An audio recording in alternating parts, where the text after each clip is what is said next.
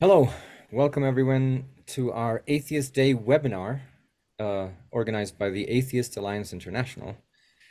We are a nonprofit advocacy organization. We're committed to raising awareness and educating the public about atheism. The group supports atheist and free thought organizations all over the world. We promote local campaigns, raising awareness of issues related to secularism and education around the world. We have an amazing panel of speakers who will be joining us today. The likes of Nina Sankari, Tony Van Pelt, Tony Sheedy, Amir Schnabel, August Berkshire, and it will be moderated by the amazing Hugo Estrella from Argentina. If you wish to support our work, you can go to our website, atheistalliance.org, and all donations are welcome. You can become a member. You can also follow us on Facebook, Instagram, X, formerly known as Twitter. We're on most social media. So I thank you everyone for joining. We've got about 60 participants so far. And it's an honor to have you all, and I'll pass the mic over to Hugo Estrella. Thank you. Thank you, Alfonso. Good morning, good Atheist Day to everybody. Thanks for being here. Before we start with the webinar, we have an important message coming from Turkey. So I would ask our friend Onur to tell us what's going on there and why we have something to celebrate today as atheists around the world. Please, Onur. Hello, everybody, and welcome to the Atheist Day webinar. I will try to keep this short. I'm going to talk about the Atheist Refugee Assistance Program, Turkey. The website is atheistrefugeesturkey.com. We call it ARAP for short. And as you may all know, Turkey shelters the greatest number of refugees in the world, now getting close to 10 to 15 million. And a few years ago, in the year 2021, we got inspired by the Atheist Asylum Project, which is also known as Atheist Support Network of AAI, and also the Secular Rescue Program of CFI. And we wanted to take it to the Turkey, where we can hopefully help more.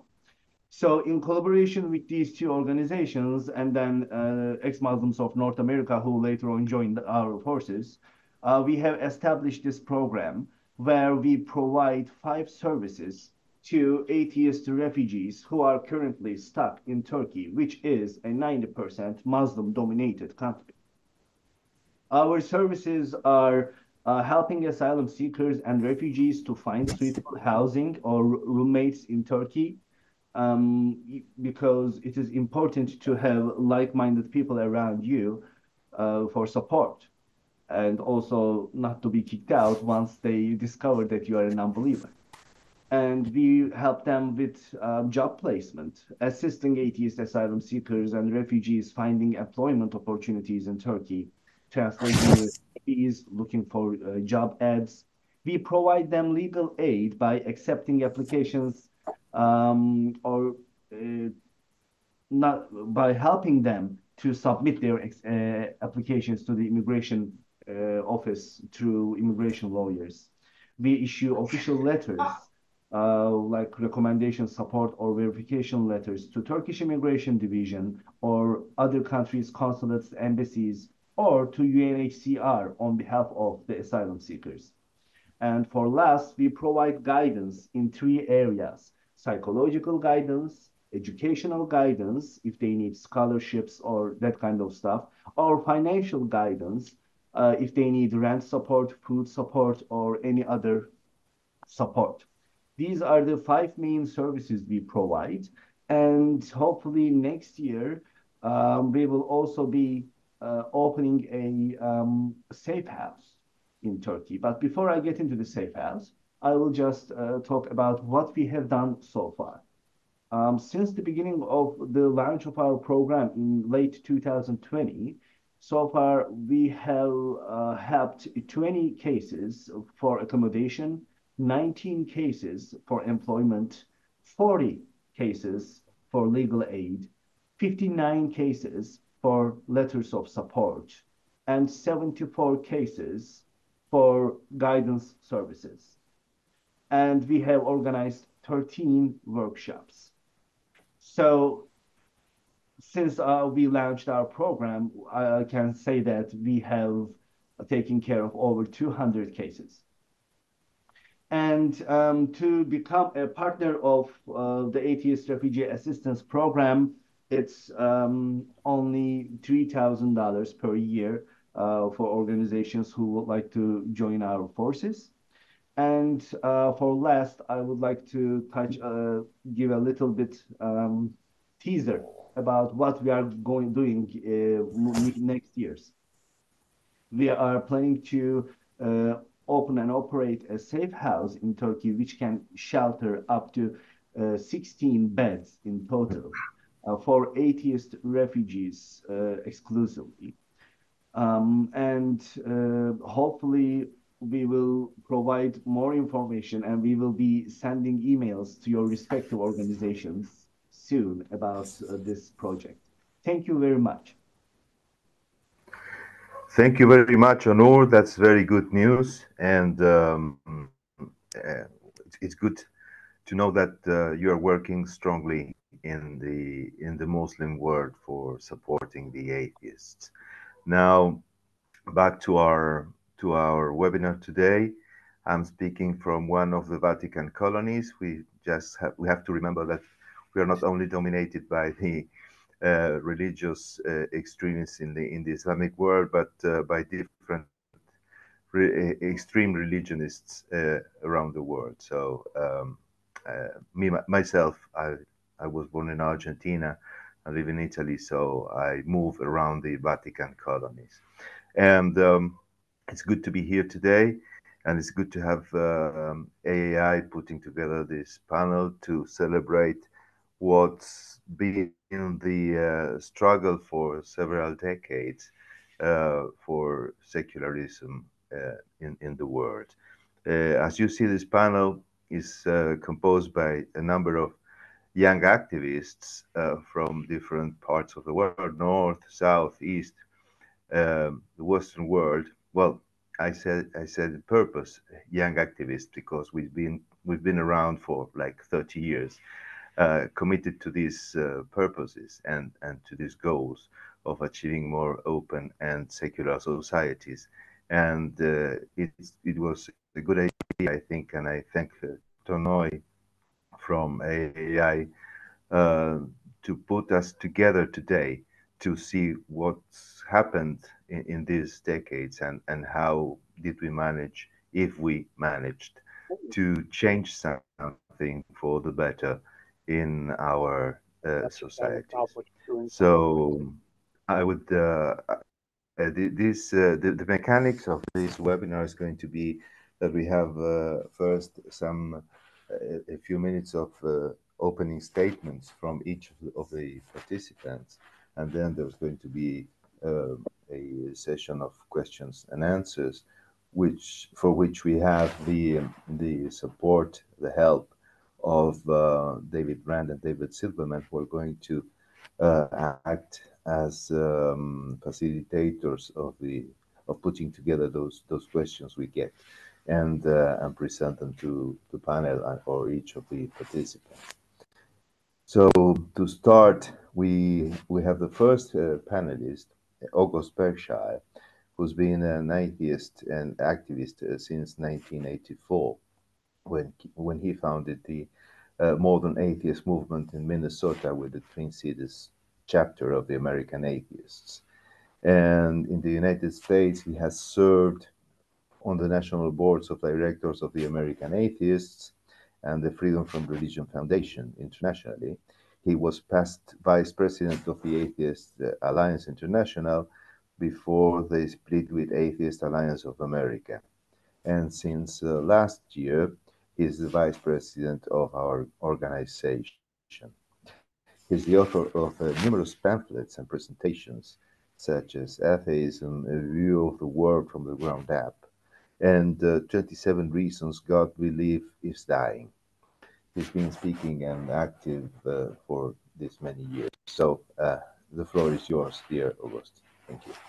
Okay, thank you. Just a note before August begins, there is some noise coming from somewhere. So if you all please mute your microphones, because someone has pointed this out in the chat.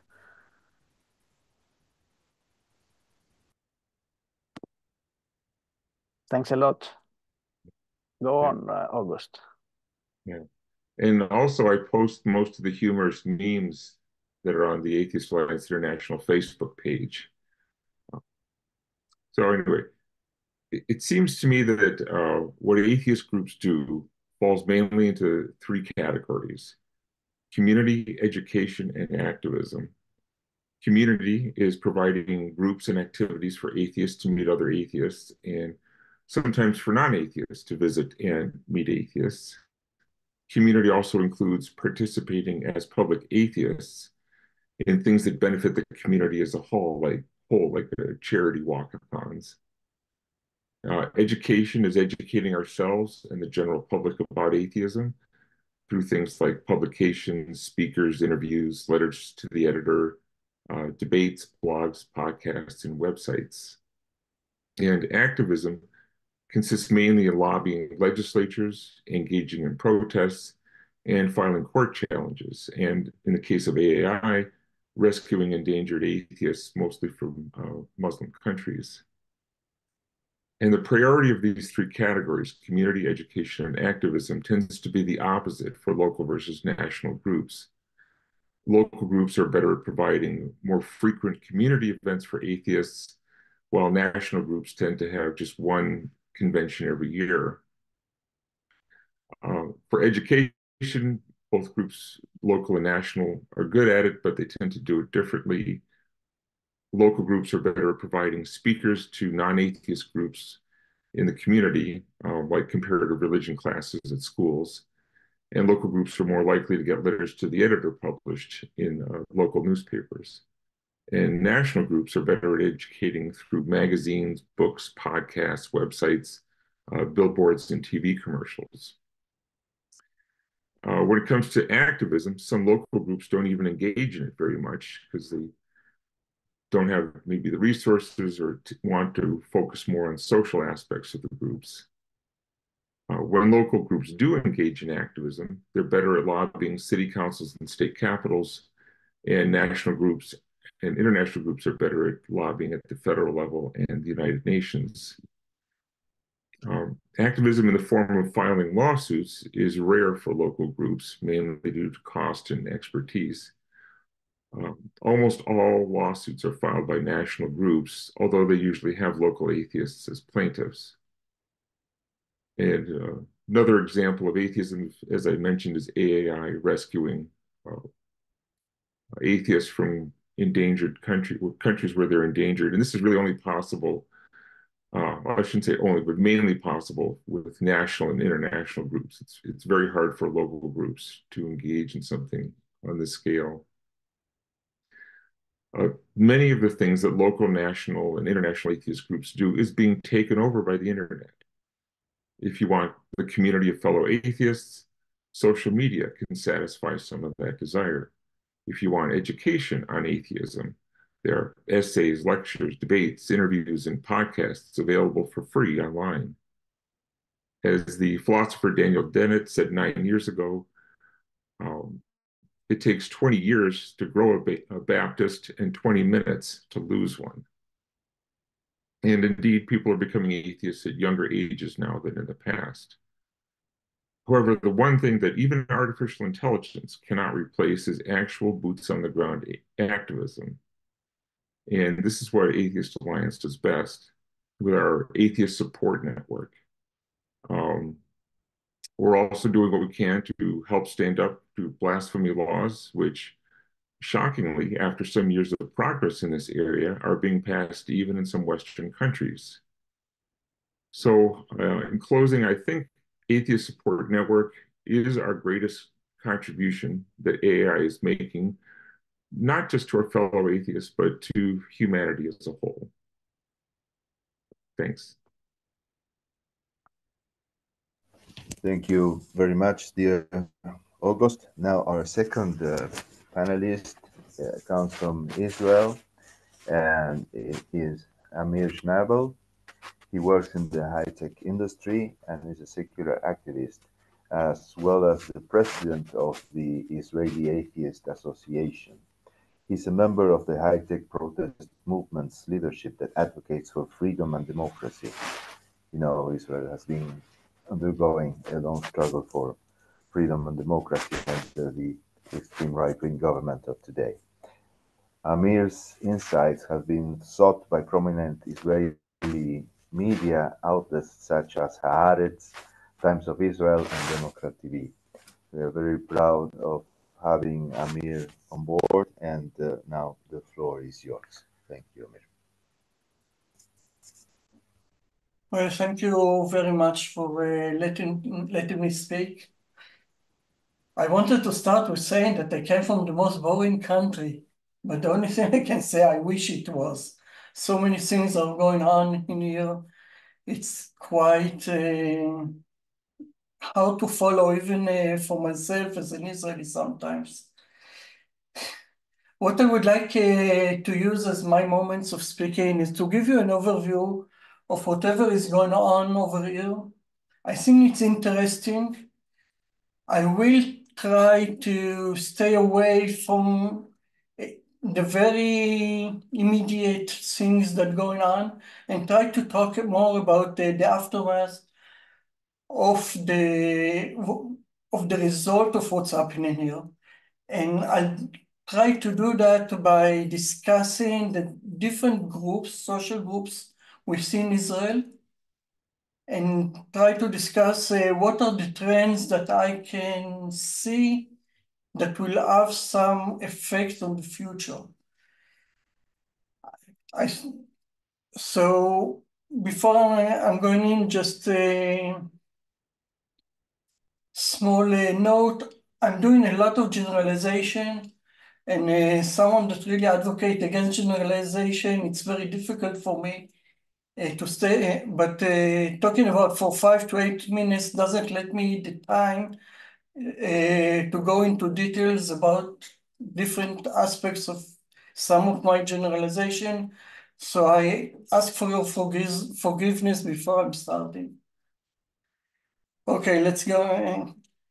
So let's start overview. So before I delve into analyzing the social groups, I would like to give a brief overview of the social groups in Israel. We have, of course, the major division of Arabs and Jews.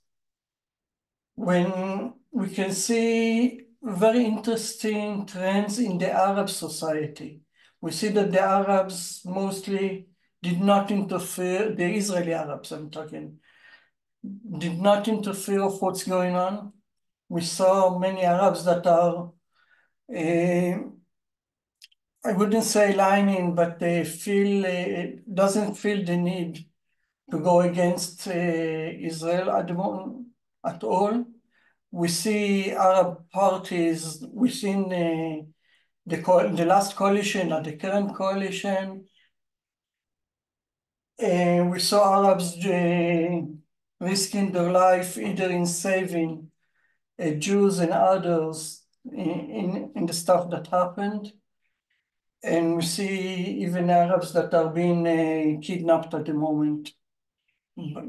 So this is very interesting. I don't know where it's going on, but if I'm talking about trends, I would like to say that the most important thing that I see is Arabs that want to join the Israel government coalition, like in the last government. and they're working more about cooperating and not being in conflict. And this is very interesting, and I guess that's the end that I'm going to talk about the Arabs. This is not my specialty, Arabs. Okay, we'll go on. The Jews, which are the majority, of course, in Israel, we are about 80% of the population. We have four major groups that we should look at when we're analyzing the society. We've got the seculars, which are mostly liberals. We have a huge amount of people that are being called observants.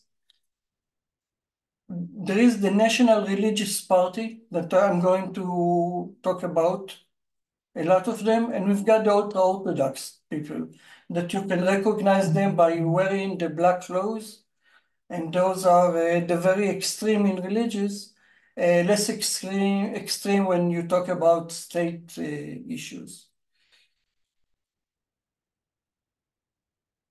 I try to explain what has happened within each group. And please note, I'm not a prophet, so I will present in facts and observation, and I don't know what will happen in the future because things can change. And as you probably are following, sometimes things are changing very fast in matter of hours, something going from one side to the other.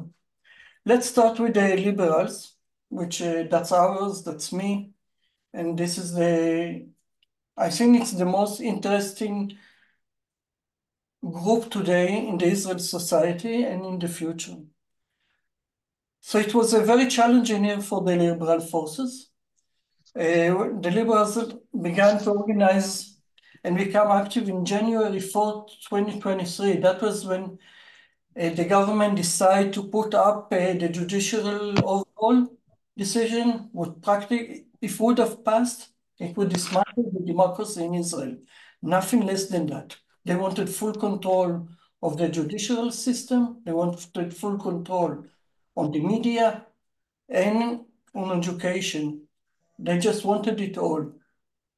So we went to the street on January 4th, and I'm very pleased that I'm part of this protest. It appeared until then that the liberal were very silent, sitting on the fence, said that everything will be okay, we don't need to do anything, we don't need to fight anything. And suddenly you see a big burst of outrage. People just got out of the street every Saturday at 7 p.m., like you call for duty. We've been hundreds and thousands of people on the street all over the country. And I have to say that we actually won because the judicial overall stuff it's completely halted right now.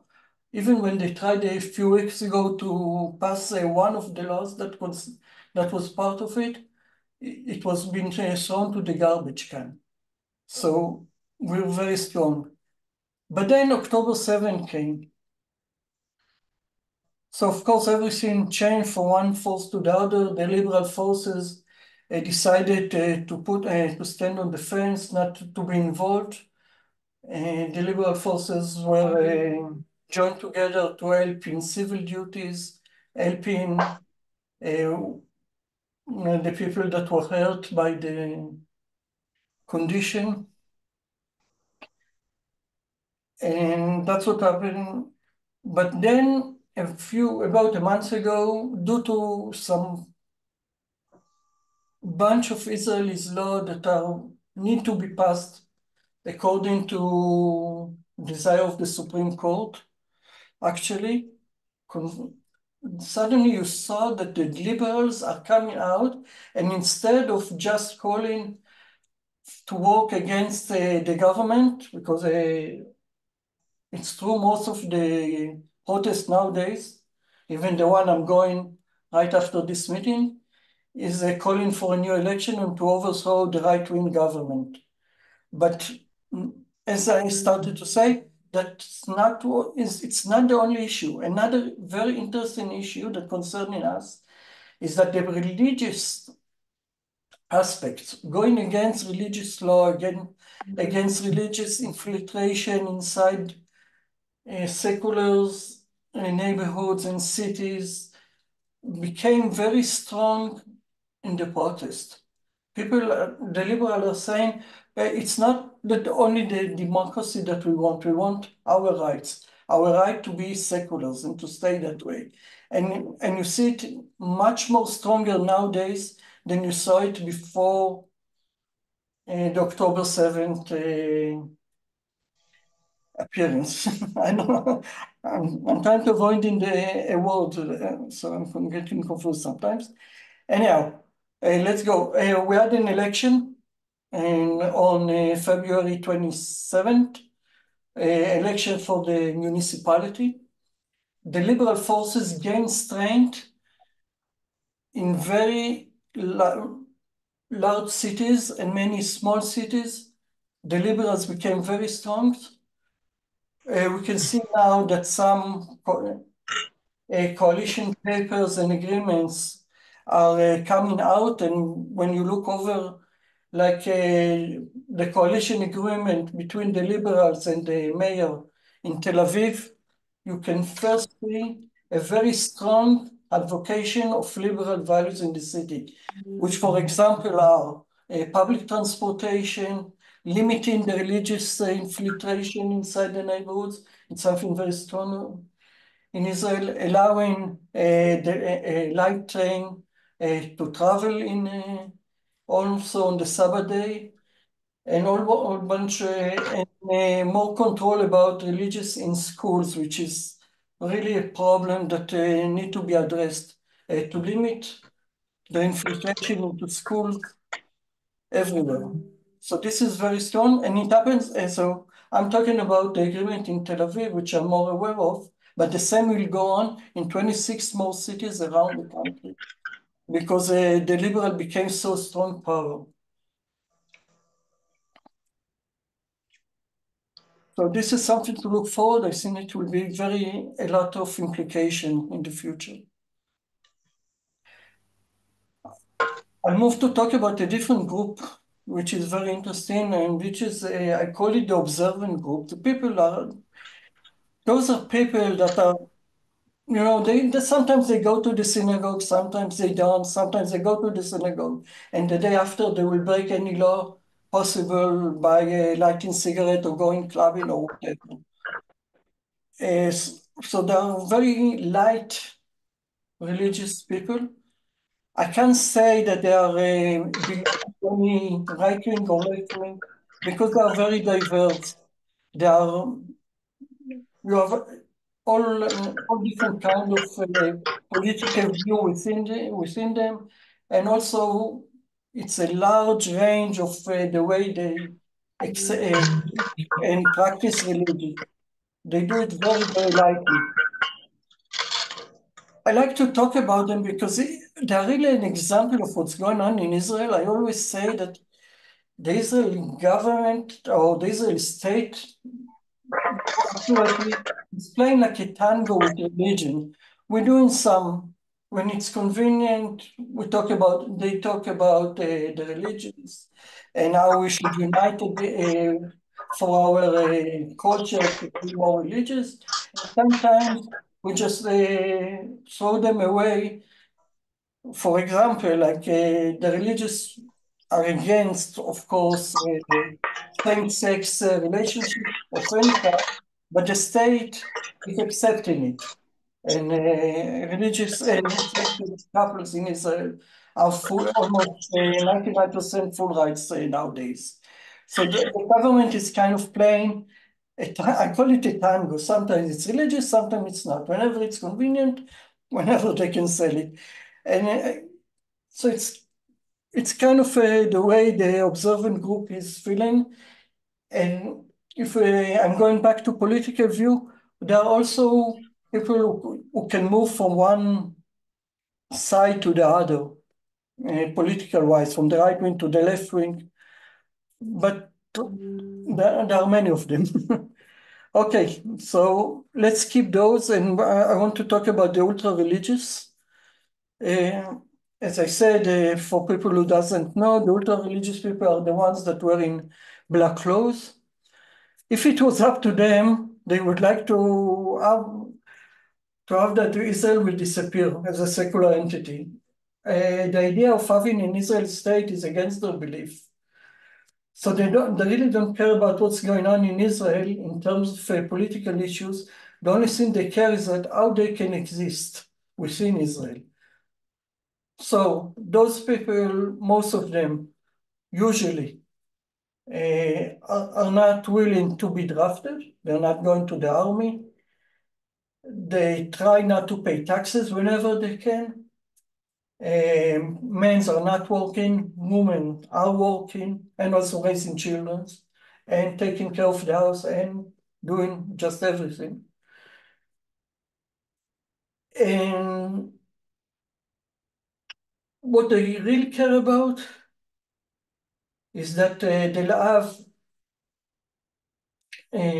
funding from the government, as much funding as they can get, and they're doing it by using their political power, mostly.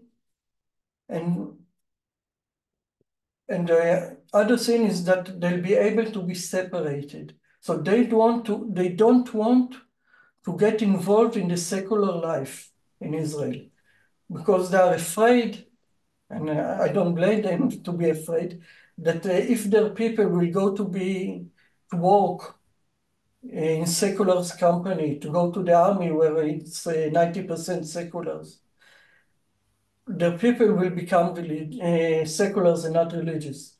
And the authority of the controlling rabbis will diminish. And that's the major problem. But then let's talk again about the October 7, because again, the October 7 put aside what is happening in the war inside Israel. It's amazing because many of those ultra-religious youngsters began starting to talk about going to the army to be drafted. They're willing to do it. They're still waiting for the rabbis to allow them, but they're talking about it. They're more open. You can see many ultra-religious youngsters and a bit more are joining relief efforts, whether it's health cares, providing food to the refugees, and stuff like that. They were involved in the most gruesome work of recognizing the burned bodies, something that I'm not sure seculars were Thank you able very much, to. Amir. I think we should continue with this after Sorry. with the question and answers section. Is it Okay, possible? sorry. Is it okay with you? It's Okay. okay. I'm sorry for that one. No, it was okay. Thank you so much. Now, very interesting because it's very touching for all of us. My dear old friend Tony Van Pelt is the next speaker. She's a dedicated feminist activist and recognized for her tireless advocacy in the fight for gender equality and reproductive justice. As the former president of the National Organization for Women, she spearheaded initiatives addressing discrimination, healthcare access, and violence against women. Tony's leadership emphasized intersectionality, ensuring marginalized voices were heard within the feminist movements. Tony is co-founder, president, and public policy director for the Institute for Science and Human Values. This was founded by our dear Paul Kurtz. Remember Paul Kurtz? And she is the former vice president and public policy director of the Center for Inquiry, where we first met. And I am very happy to pass on the floor now to her. Thank you. Welcome, Tony. Thank you so much. I'm so happy to have been invited. We've been asked to talk about the progress and future of atheism, and also the present day situation in our locality. I live in Florida in the United States. We are suffering an expected backlash from Christian nationalists and white supremacy groups here in the States. I call them the fear lobby. It feels overwhelming, yet we must realize that it is not as severe as it has been in the past. We must proudly stand and take credit for the work that we've been doing. More are identifying with our movement out loud. It used to be an overwhelming majority of Americans felt that they must be seen as Christian or Catholic to be safe in their homes or communities. That number has decreased as each year passes. The religious have become more strident, demanding, threatening, and acting out violently here.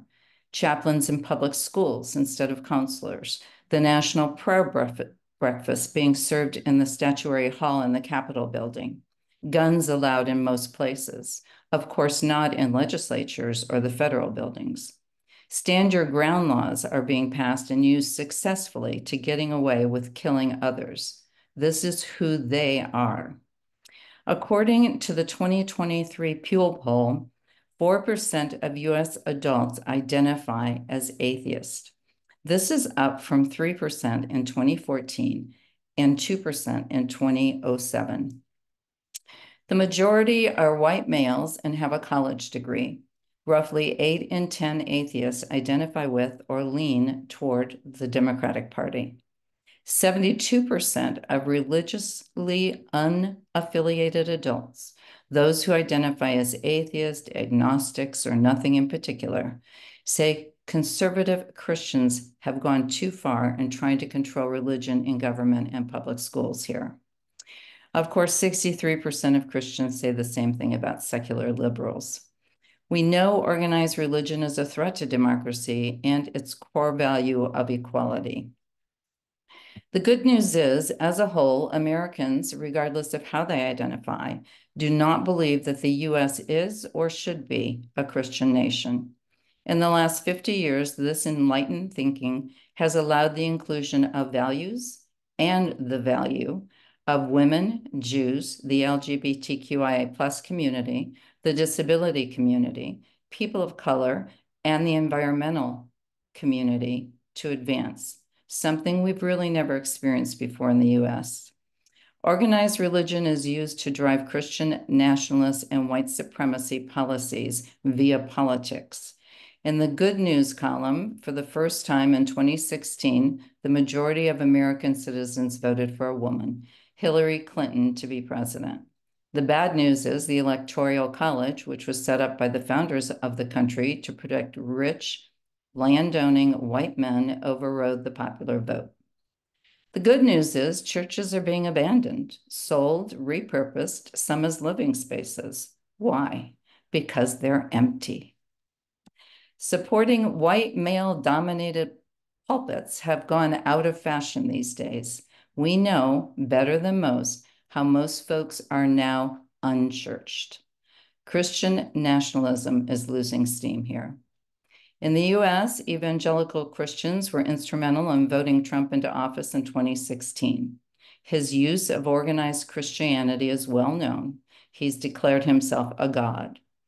Following in Trump's footsteps in his run for his second term as the Florida governor, Ron DeSantis likened himself to a prophet sent by God to, quote, take the arrows. He claimed in a campaign ad that on, quote, the 8th day of creation, God needed a protector, so God made a fighter. That fighter is none other than DeSantis himself. He pushed through a law that still bans explicit classroom curriculum about LGBTQIA+ topics. The good news is the vague language of the law was challenged, gutting large parts and clarifying it in a settlement with civil rights attorneys who challenged it. The bad news is it currently outlaws instruction about gender identity and sexuality in a classroom, in a book, or even in a unit in a section of a textbook. Sociology is no longer being taught because it talks about human sexuality. AP African American history is out because there's a queer theory unit that must not be discussed or recognized. The good news is folks can openly discuss gender identity and sexuality in the classroom in discussions and essays and projects. Many of you know that Florida started banning books, safe spaces, stickers and locations, and LGBTQ plus clubs at school. The good news, these are all now legal due to the settlement. Florida still doesn't have comprehensive sex education or an end to the school voucher debacle. And to make matters worse, school prayer has been reintroduced. Religious folks work to end, and this is hard for me to say, recreational sex, the use of birth control, and abortion. They don't care if women have pleasure, if they have happiness, if they decide their own fate, or if they die. In the Christian nationalist world, women's lives are not of value. At least 250 million tax dollars are being used to fund fake crisis pregnancy centers in the next 2 years in Florida. Generally, the staff has no medical training and they're not licensed. They lie to women and they do all in their power to keep them from accessing affordable, safe abortion. The good news is it's a secular value to support women in their decision as to whether or not they will carry a pregnancy to term. We work to make this a reality. Buffer zones around clinics were legalized to lessen the impact of Christian nationalists screaming and yelling at them as they entered the clinics for their procedures. More good news is the conservative Florida Supreme Court has allowed a Florida amendment, the Right to Abortion Initiative, to be voted on in the November elections. Other states have done the same thing. The conservative states, Ohio, Kentucky, and Kansas, have enshrined abortion rights in their constitutions. The executive director of every library believes there are 3 factors driving the current banning and censorship campaigns around the country.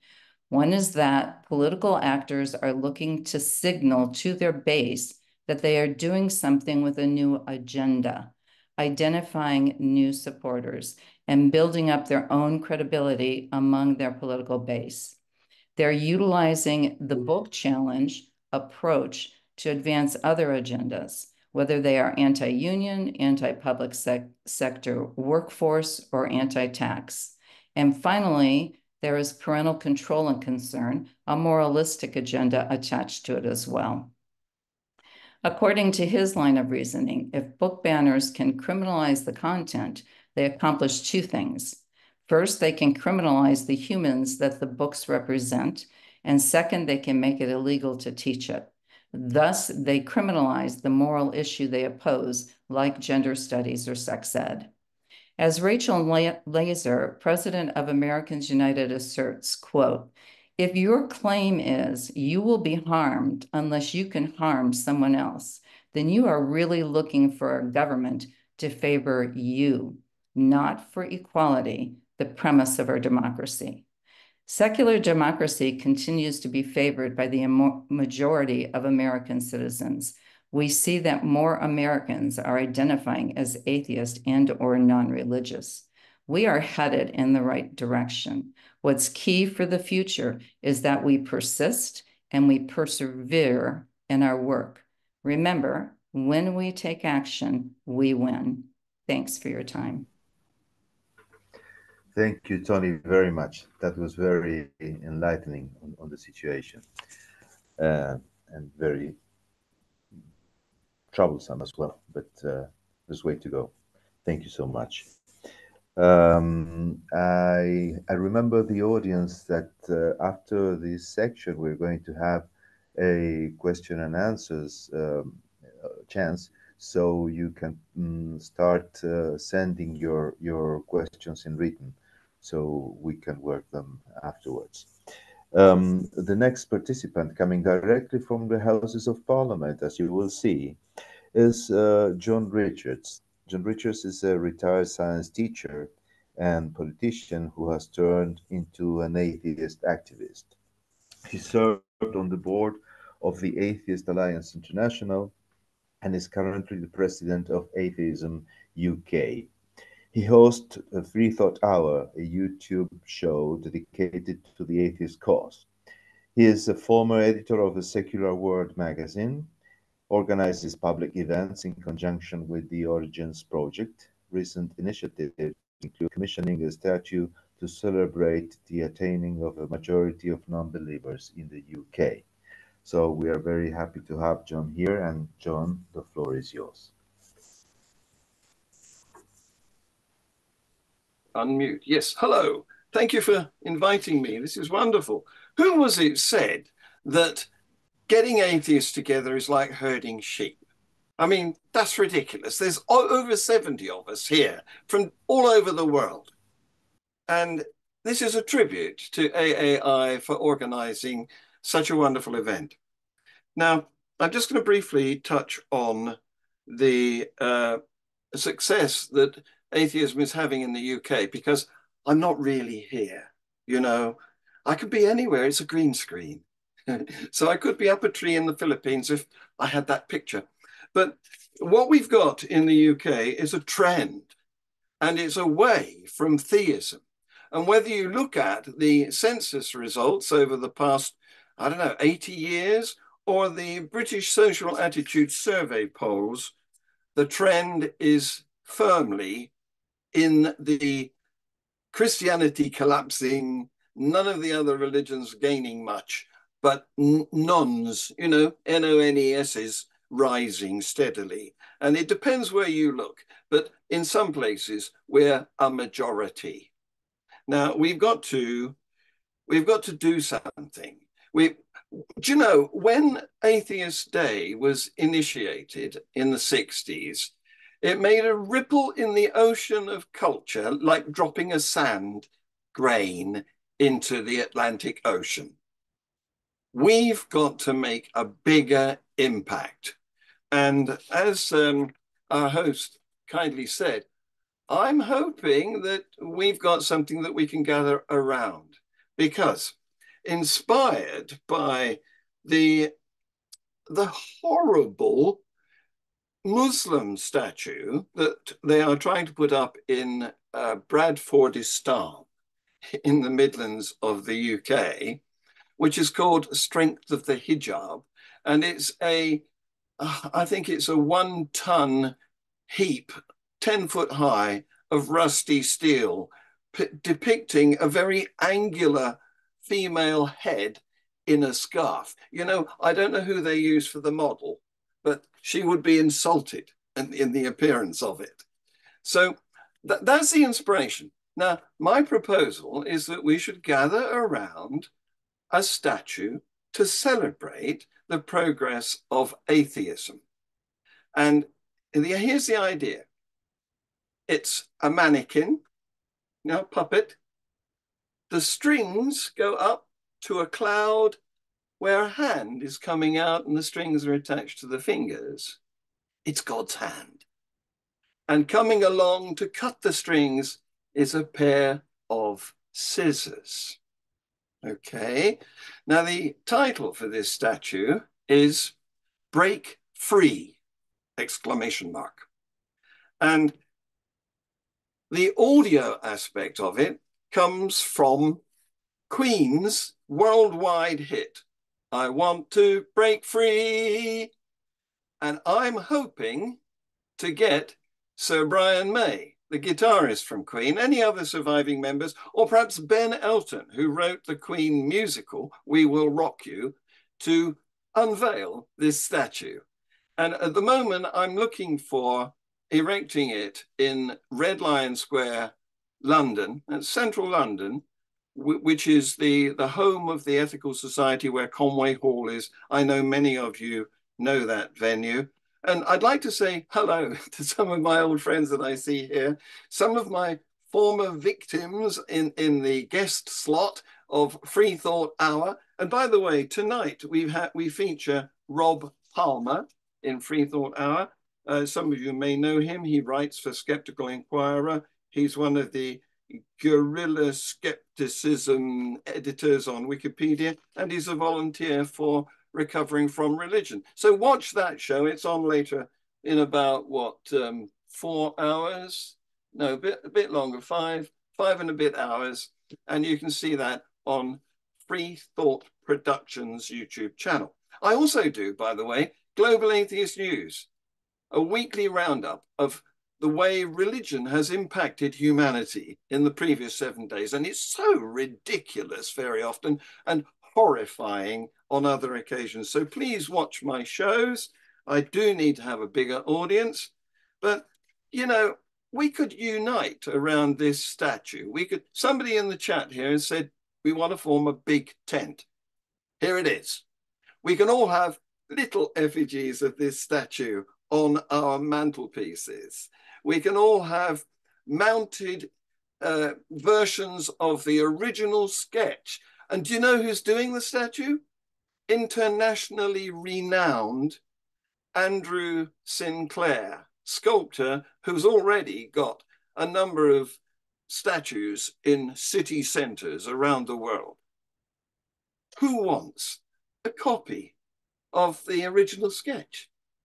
At our first event that Lawrence and I are organizing, hello, Lawrence, thanks for coming, in May in London, in Chinatown, in fact, in London, Andrew will be there signing a copy, and maybe the original of his first, back of the envelope drawing, his design for this statue. This is something, let's make it happen. Thank you. Thank you so much. That was very interesting and appealing. Now, the next participant is the president and founder of Atheists for Liberty. His insights have been sought by prominent media outlets like Vanity Fair, and his name has been referenced on platforms such as the Joe Rogan Experience. Through numerous appearances on shows, blogs, and podcasts, Shiri has solidified his position as a leading advocate for atheist activism.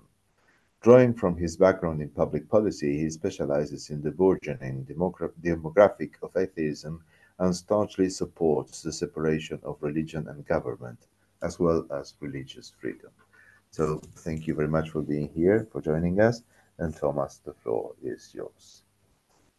Yeah, thank you so much, AAI, for having me. My earbuds here might die out, and if so, I'm going to switch the speaker. So wouldn't be surprised if there was a bit of a pause, but thank you so much for AAI for hosting this webinar. I see so many people that are in the chat. We got 3 full pages of participants from around the world. I've been a part of the advisory council, I know, for quite some time, but quite inactive on there. Hopefully going to change that very, very soon. So I want to get into an interesting topic that was proposed for me to talk about. Atheism on the right in American politics. Granted, I'll just state for the record, Atheists for Liberty is a 501c3 nonprofit. We're not a left-wing organization. We're not a right-wing organization. We're an atheist organization. But one of the things we do, unlike plenty of our counterparts in this country, is we reach out to other parts of the American politic that other atheist groups don't do. So I want to bring you all back in time. We're celebrating 30 years here of atheist advocacy from Atheist Alliance International, and a lot of your activism resonates with what's been happening in the United States over the last 20 years. I want to talk to you all about a man named Woody Kaplan. Woody Kaplan was one of the former heads of the ACLU, staunch civil rights advocate, a free speech supporter, and advocate for separation between church and state. 22 years ago, him and other activists proposed the creation of an event called the Godless Americans March on Washington, also known as the GAMOW, getting a bunch of atheists that weren't even that popular yet to scourge up resources to have some kind of presence at the Washington Mall. And in 2002, him and a bunch of other atheists, around 2,000 of them, made their appearance, made their debut. And while the crowd size was not that big yet, and while atheism wasn't getting as normalized yet, they created a new movement, a secular coalition for America that ended up birthing lobbying groups, PACs, and other entities that ultimately led to some amazing successes on the left in American politics. Because during this particular event, Oh, that's where the earbuds came out. 1 second here. Speaker, we're going to go to this. Because it doesn't matter at the end of the day, and this is one of Woody's vision, it didn't matter what side you were on in American politics. The main concept was if you were an atheist that supported the idea of normalizing atheism, preserving free thinking, and safeguarding secularism and defending our liberties as atheists, you were included in this new, rich, small in 2002, but growing movement. It was then due to the successes of the Four Horsemen, numerous other nonprofits, the birth of atheism on the internet, people like David Silverman and Lawrence Krauss coming out with ever popular books, that atheism became a massive phenomenon. And in 2012, 10 years later, you had this event called the Reason Rally. And tomorrow is actually going to be the 12-year anniversary of that event, the successor to the Gamma, where unlike 2,000 old atheists trying to get everything together under Woody's vision, 30,000 atheists showed up in the rain and in the cold. That was the success of atheist movement unity and bipartisanship. So it was through all this collective work that on the left and in the Democratic Party in American politics, you ended up seeing something called the creation of the Congressional Free Thought Caucus, where numerous members now of the U.S. House of Representatives proudly support the rights of atheists and agnostics, science advocacy, and more. Great stuff. Where in 2002, you couldn't even get a single state Democrat to acknowledge atheist rights whatsoever. And Woody was very pleased by that. A lot of the people in 2002 that ended up seeing that vision became successful, they were very pleased by that too. But there was a bit of a problem that happened a few years after that first rally, our movement's division. In the United States, I'm not going to call out any specific groups, any specific individuals here. Plenty of groups and individuals started to prioritize outside politics. You had plenty of atheist groups that used to work with Woody quite a bit, prioritize social justice instead of atheism. A lot of atheist entities instead became social justice entities. And our original mission, our nonpartisan mission to normalize atheism in the country and to stand up for our rights, became sidetracked. Innocent people got canceled. We divided each other over nonsensical issues. When, if you wanted to support an outside issue, you could have supported a think tank that had millions of dollars more than the small amount of resources that we had in the atheist community. And now, some of us don't even talk to each other. Look in this chat and see how we divide ourselves over these very outside issues. And now, with the first ever Republican, conservative Republican state senator in Idaho being an outed atheist, literally what's happened on the left now starting to happen on the right, our 2002 moment happening now. Where's the support from all those other entities that used to back Woody? It's non-existent. So 5 years ago, myself and other veterans from the left and the right from the atheist community came together and founded a national organization called Atheists for Liberty. And one of the things that we ended up doing is copying what the successful organizations did in the past. They reached out to the left. We're going to go ahead too and reach out to the right. You're going to have atheist organizations that go to Netroots Nation. We're going to go to the Conservative Political Action Conference and find all the atheists and agnostics that are there. We're going to go to the libertarian events such as Freedom Fest and LibertyCon and get them all to band together to do exactly what we did those 20 years ago. And we're not going to let outside politics divide us and corrode us as a result of this. So we have Joffrey Schroeder, state senator in Idaho, who is an outed conservative atheist. That trend is only going to continue. And it's going to be an interesting question that all of you are going to ask yourselves. Are we going to unite like we did 22 years ago, despite our political differences, to make sure the mission of the atheist movement is successful? Or are we going to instead prioritize our outside politics instead of that? It's a question I ask all of you. We also have a bunch of other goals that we need to achieve now in this new atheist movement that we're building. If certain groups don't want to work with us, we're going to create our own path. And we're going to move forward with those that want to work with us. I'm very proud of Atheist Alliance International for being on that path with us and for having me on the advisory board and Atheists for Liberty as an affiliate. We need to make that second half of what Woody wanted possible and victorious. We need to make atheism cool again. There's a new religious right that has emerged. It's different than the old one, but we have to combat it with new tools and with a new understanding of what's going on. There's a religious and woke left that's also defending religious fundamentalism in the name of diversity. We need to combat them with the same amount of ferocity, the same amount of passion, and not let our partisanship get in the way.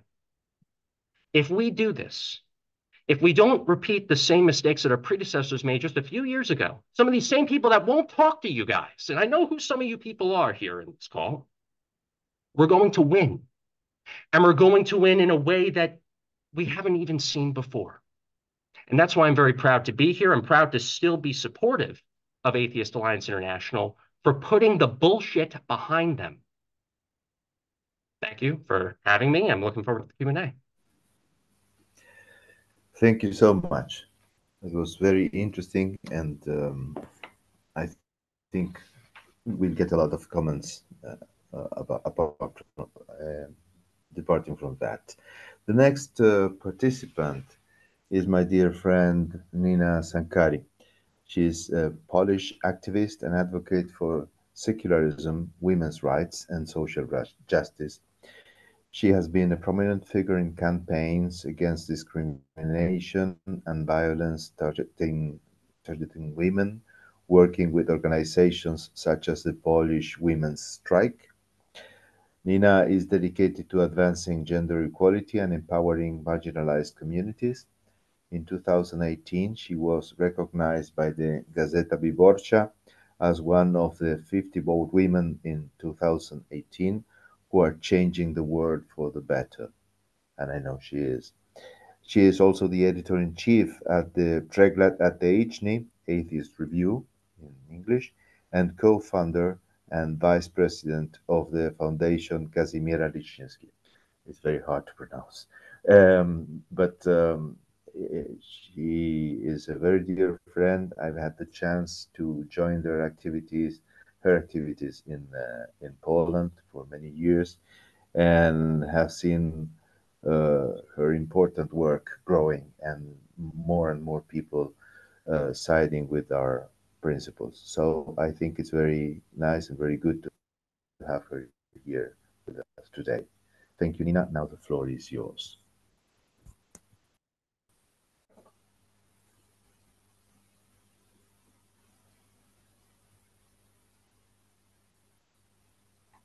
We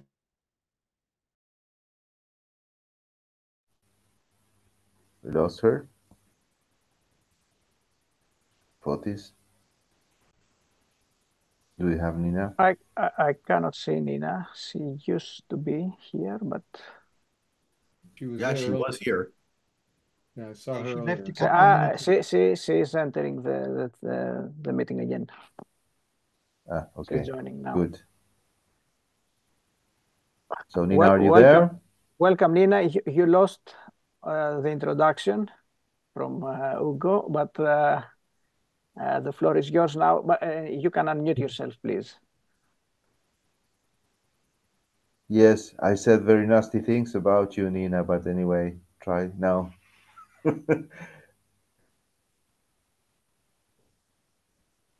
Unmute yourself.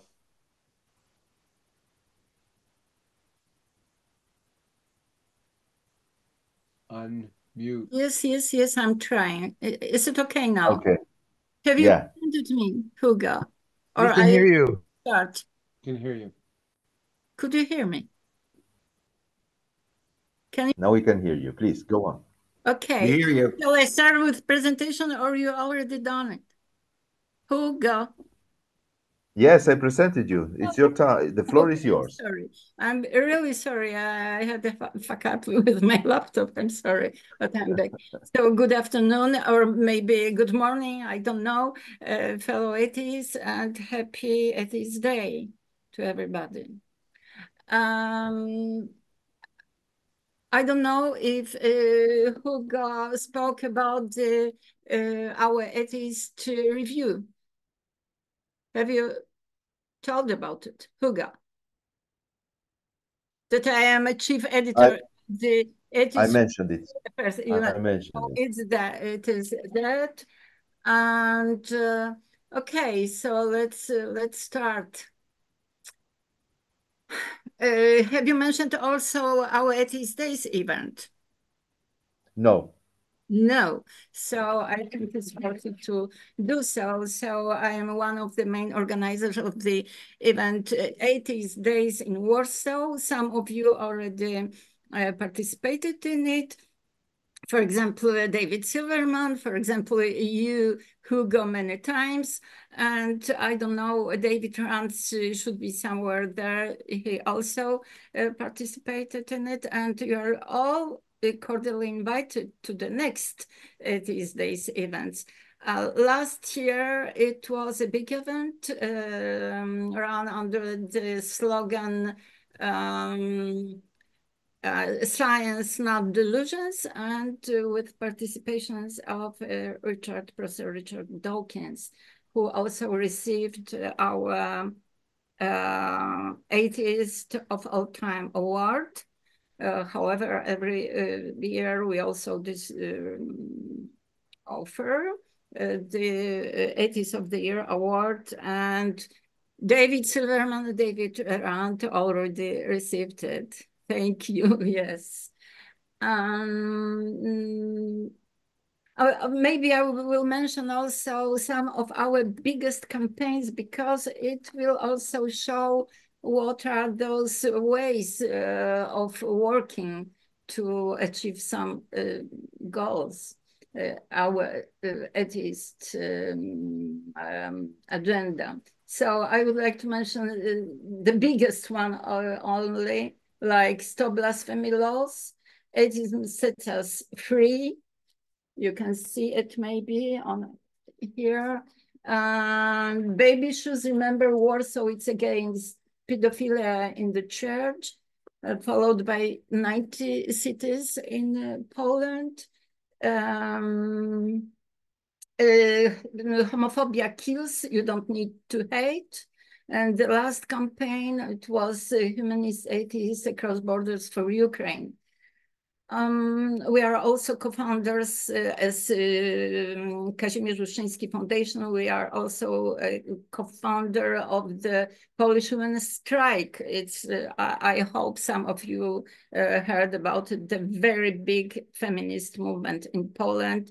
And I think this movement actually changed the government last year. This movement, women and youth, I think so, changed the government last autumn. And the minimum minimorum, probably you did not say about it any word. I would like to say about Kazimierz Uszczyński, after whom our foundation, Kazimierz Uszczyński, was named, who was the very big thinker, at first openly atheist philosopher of the 17th century. And we are very proud of him. And we consider ourselves his heirs. In the 17th century, he asserted in his the non-existentia Dei treatise that the man was not created by God, but in the contrary, man is a creator of God, who is just, who doesn't exist in real, is not a real being, but exists just in mind of people. And also that people are being deceived with this invention of God to oppress them. So I think it sounds quite modern. and it was in 17th century. He was tortured and cruelly tortured. His blasphemous tongue, his blasphemous hand cut, and finally his head also, he was decapitated and burned at the Market Square of Warsaw. And to commemorate him, we organize every year the Atheist Days in Warsaw. Now right to the topic, and I would like to share with you an experience that many Poles, including me, myself, and people from Eastern Europe countries had, and maybe some conclusion that we can be drawn from it. I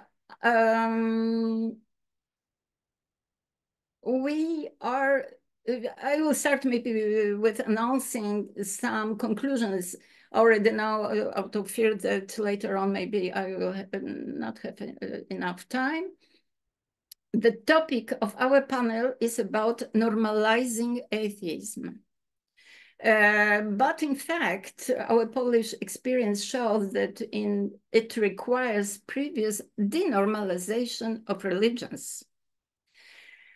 Like the normalization of smoking.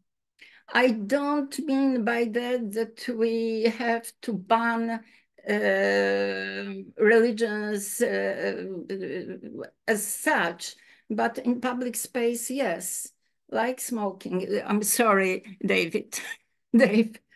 And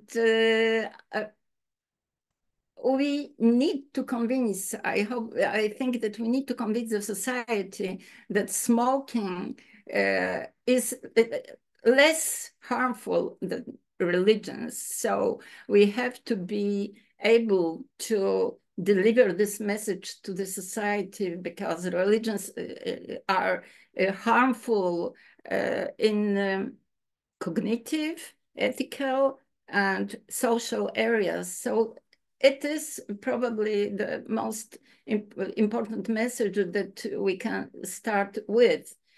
Also, very briefly, what I think should be the part of this denormalization of religions is that religions are incompatible with democracy. Full stop. We have to deliver this message to the society. Religion are not compatible with democracy, and less religions interfere in the affairs of state, the better it is for the citizens.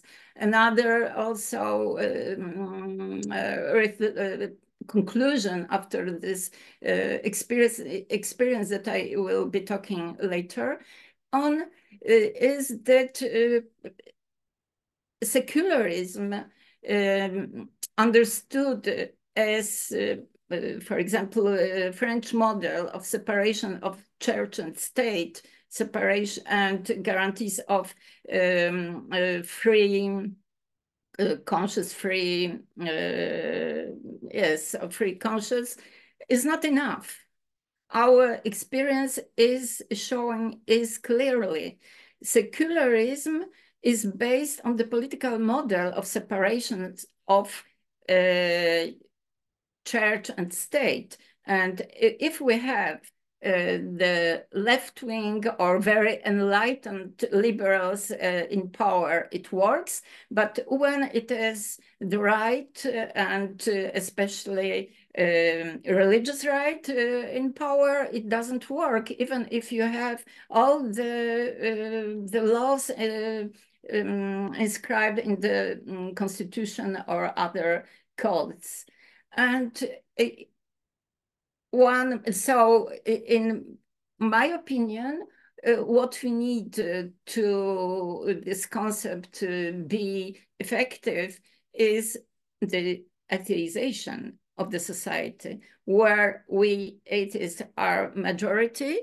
Then the secularism is working. And maybe again, one of those conclusions is that that we absolutely have to oppose the special status of religious institutions and especially funding of them, but in general, religious institutions should have the same status as all other NGOs, and that in my opinion, in our opinion, in our foundation, that is our goal. Then also maybe one thought about fundamentalism, because even in our atheist society, we often accept religions in the society and are very critical of fundamentalism, religious fundamentalism only. I think it is an error. And I can quote here from my memory Taslima Nasrin, who said what the fundamentalism is to religion, what stems are to roots. You can cut off the stems, but if there are roots left, then the stems will grow back from them. And we saw it very, very clearly in Poland and the countries of the region. And now I would like to say some words about how it happened in this region. So I'm from Poland, a country that still about 30 years ago was a part of so-called communist camp and was officially the fully secular state. And now, more than 30 years later, we live in a real confessional state. And it was the price to be paid to the Catholic Church for its undeniable contribution in the overthrowing the so-called communist regime. The bill was and continued to be paid in currency called human rights. First women rights, then LGBT rights, atheist rights as well. Under the dictate of the Polish Conference of Bishops, the principles of separation of church and state and of secularism were erased from the Polish constitution. Bishops did not agree on neutrality of state neither, introducing the bizarre principle of the mutual autonomy. In short, the sovereignty of Poland was reduced to the autonomy vis-à-vis Vatican. The alliance of the throne and the altar has been, medieval alliance, has been restored and Poland has been crucified from the parliament. We have a big cross, the parliament hall of debates, and from this place to the kindergarten, public schools are converted to Catholic madrasa, where we have more of lessons of catechism, of religion, than of chemistry, physics, and biology altogether. Also, the freedom of scientific research was restricted. Artists had their mouth gagged. Doctors and teachers encouraged to recognize the supremacy of the divine law over the state law. Lawyers relying on the canon law and giving judgment based on it. Priests being above the law, and deputies praying for rain or smelling the stench of Satan while listening to the project bill of secular school. It's my personal experience. I was there in the parliamentary hall as support for the rapporteur of the bill. So it can sound like satiric image, but I'm sorry to say it still remain our reality. I will add more to that. The law and justice government push the destruction further, eliminating the balance of legislative, executive, and judiciary powers. destroying the constitutional and Supreme Courts. Women have been treated as third-class citizens after men and fetuses, deprived of their rights, especially of their bodily autonomy, forced to give birth to unviable children for the sake of baptizing them, or dying from septicemia after refusal of therapeutic abortion. LGBT people have been treated as Jews under the Nazi regime, where the authorities expressed the will to clean Poland from LGBT. 30 municipalities declared their free LGBT zones, and the peaceful equality march organized by LGBT in Białystok faced a real pogrom incited by the church, by the same Archbishop Wojda, who last week has been appointed the president of the Conference of Bishops. We, the atheists, have been treated as Bolsheviks, traitors of Poland. The only good Pole is a good Catholic, and have been proposed to go to Belarus if you want to remain atheist. It happened some years ago. It was the proposal of the deputy of the Law and Justice Party. So what began with depriving women of their fundamental rights ended up with the destruction of democracy, of civil liberties and human rights for all. Luckily, last October, the democratic opposition won the parliamentary elections, and now we are in process of restoring democracy. It happened exactly because women, deprived of their rights, and youth fed up with this clerical undemocratic regime, and at the last moment saved Poland from the Gilad of handmade tales, imposing already its rule in Poland. But such a massive clericalization of Poland evoked the reaction, and already a year ago, Poland became a leader, a global leader in living church, in living religion as well. However, what concerns the youth, they are really massively living church, and there are now schools where nobody goes to the lessons of religion, the class of religion.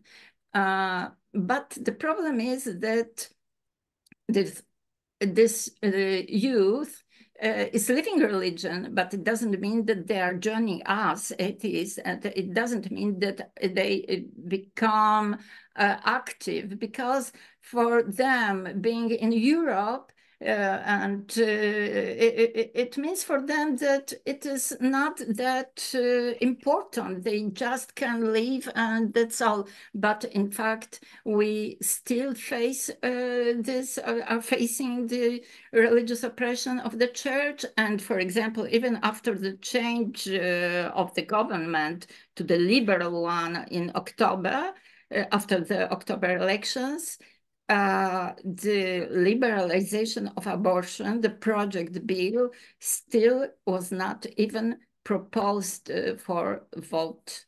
There are 4 projects of different extent of liberalization, and neither of them still was proposed for votes. So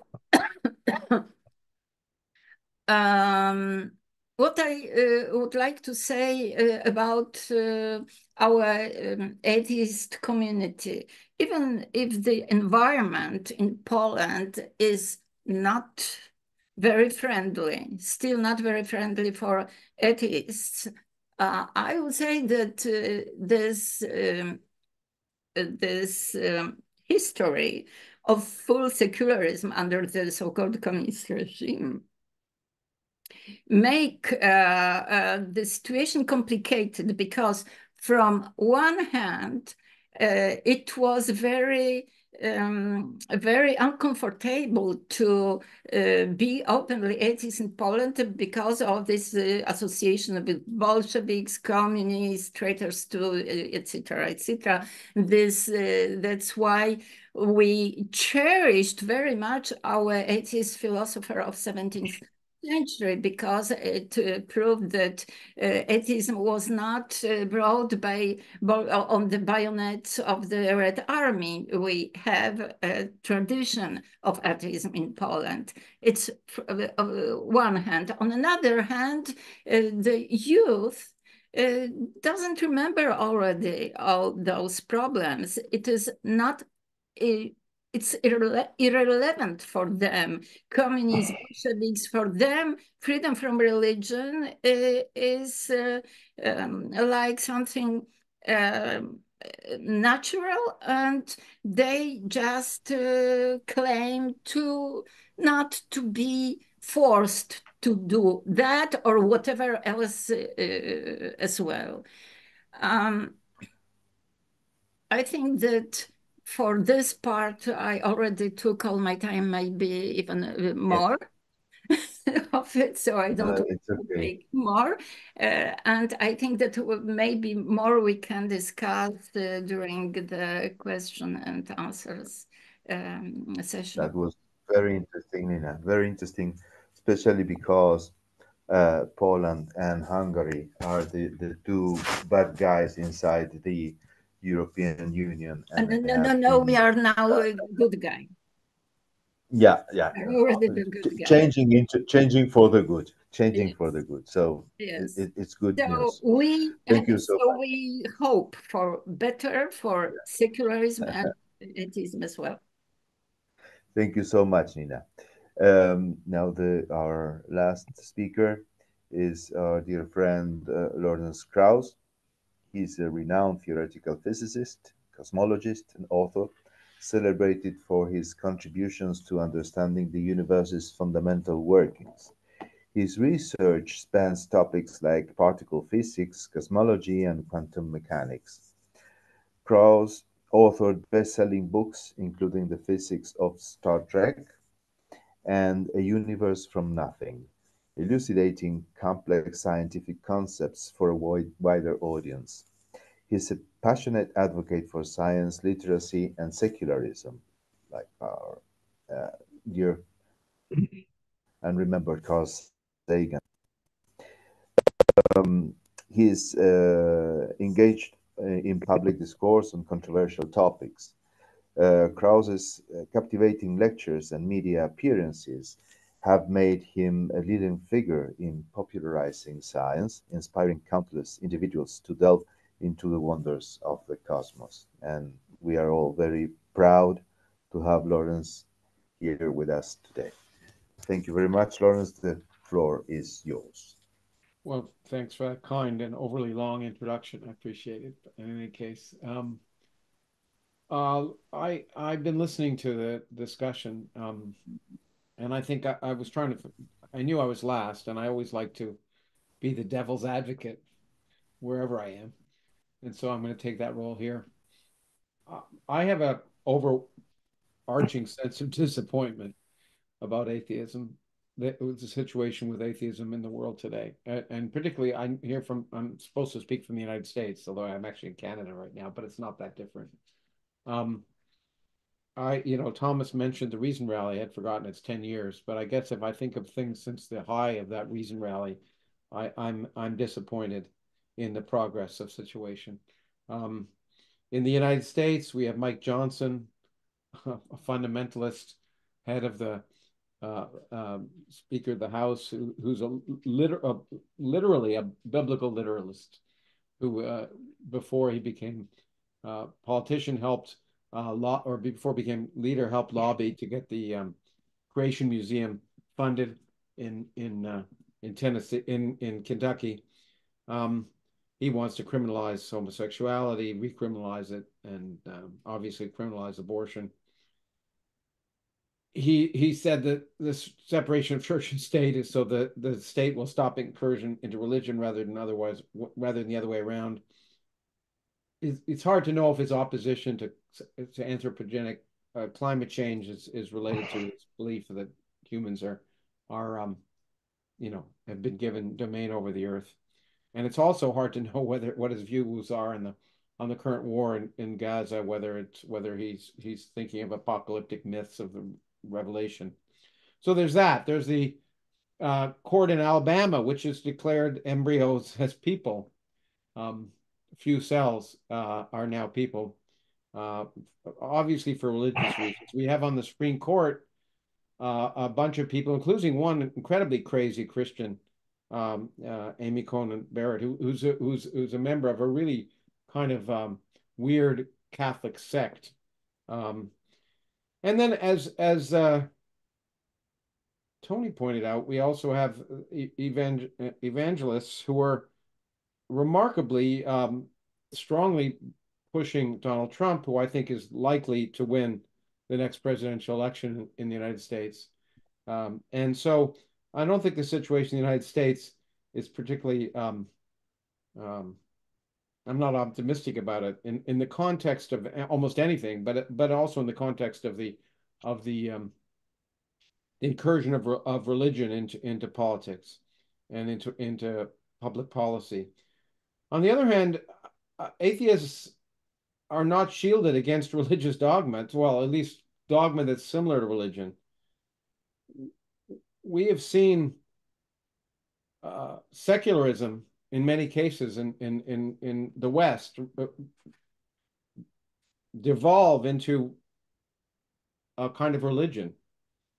We see things like anti-racism and critical race theory becoming being indoctrinated, certainly in universities and in government throughout the West, where certain ideas are not allowed to be debated. Ideas like the question of whether there's systemic racism and sexism everywhere, and the claim, of course, of anti-racism is that unless you recognize you're racist, then you're racist. It reminds me a lot of what used to be the test of whether you were a witch in the Middle Ages. If you more or less denied you were a witch, you were a witch, and if you didn't deny you're a witch, you were a witch. We see that coming in everywhere with identity politics being displayed. We see the fact that there can't be. We see public officials making claims which are ridiculous, like Francis Collins when he was head of the National Institutes of Health, saying that NIH was an inherently racist organization, which he obviously doesn't believe, because if he did, he would have resigned when he was director. We see that you can't have any discussions at universities about a variety of things. You're not allowed to bring up the question of whether sex and gender are different, and the fact that sex is binary and gender may not. That alone is enough to get you canceled, just asking that question. So you're seeing people removed for asking questions, very typical of fundamentalist religion. And in fact, I coined the term fundamentalist wokeism, because woke has this sort of character that I don't think is necessarily bad. It was intended to try and address inequalities in society, I think. But then woke fundamentalism is to sort of wokeism as religious fundamentalism is to religion, and generally it's religious fundamentalism that one is trying to most concerned about.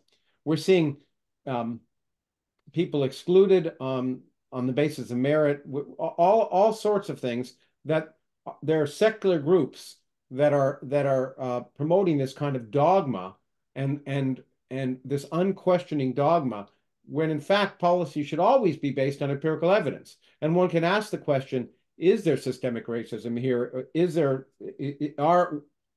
sex binary? One should be able to ask those questions. And one seeing at all levels of institutions this kind of secular religion coming in. And I was I was on the debate at the Oxford Union on the question, is everyone religious, a few years ago, and I chose to take the side yes against several of my atheist colleagues, because I do think people tend to want to believe, and the idea to want to believe is not just to want to believe in God, but want to believe in other uh, uh, fantasies that one finds exciting. Another thing that's associated with secular religion right now is the notion that somehow indigenous cultures have special rights that others don't, and that indigenous knowledge is somehow special. Elizabeth White, an anthropologist, has been canceled numerous times for pointing out that in anthropological meetings now, people accept indigenous creationism where they wouldn't have accepted Christian creationism. That ridiculous ideas about the world being 9,000 years old or less, that and that indigenous culture is coming from some godlike figure, or whether it's an animal or otherwise, that somehow that's knowledge that has to be appreciated as anything but nonsense. And again, faculty have been canceled and removed from their positions at universities for asking whether indigenous knowledge should be taught in astronomy classes, if it's essential to the understanding of astronomy. So I see traditional religions incursions in the West, in the United States in particular. I see this secular fundamentalism incursion, and and so that means you have incursions from both the left and the right, as I think Thomas was trying to address. You also have this growing sense of anti-science, largely due to the way I think COVID was mishandled.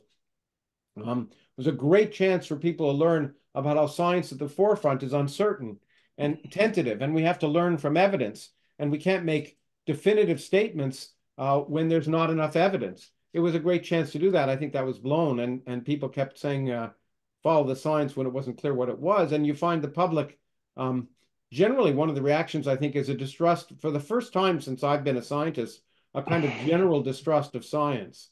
Of course, religious fundamentalists and creationists have always distrusted science because, of course, science is inconsistent with religious fundamentalism. But it's sad when you see that kind of distrust coming from other sectors of the world. And finally, and we heard a talk from one of our colleagues from Israel.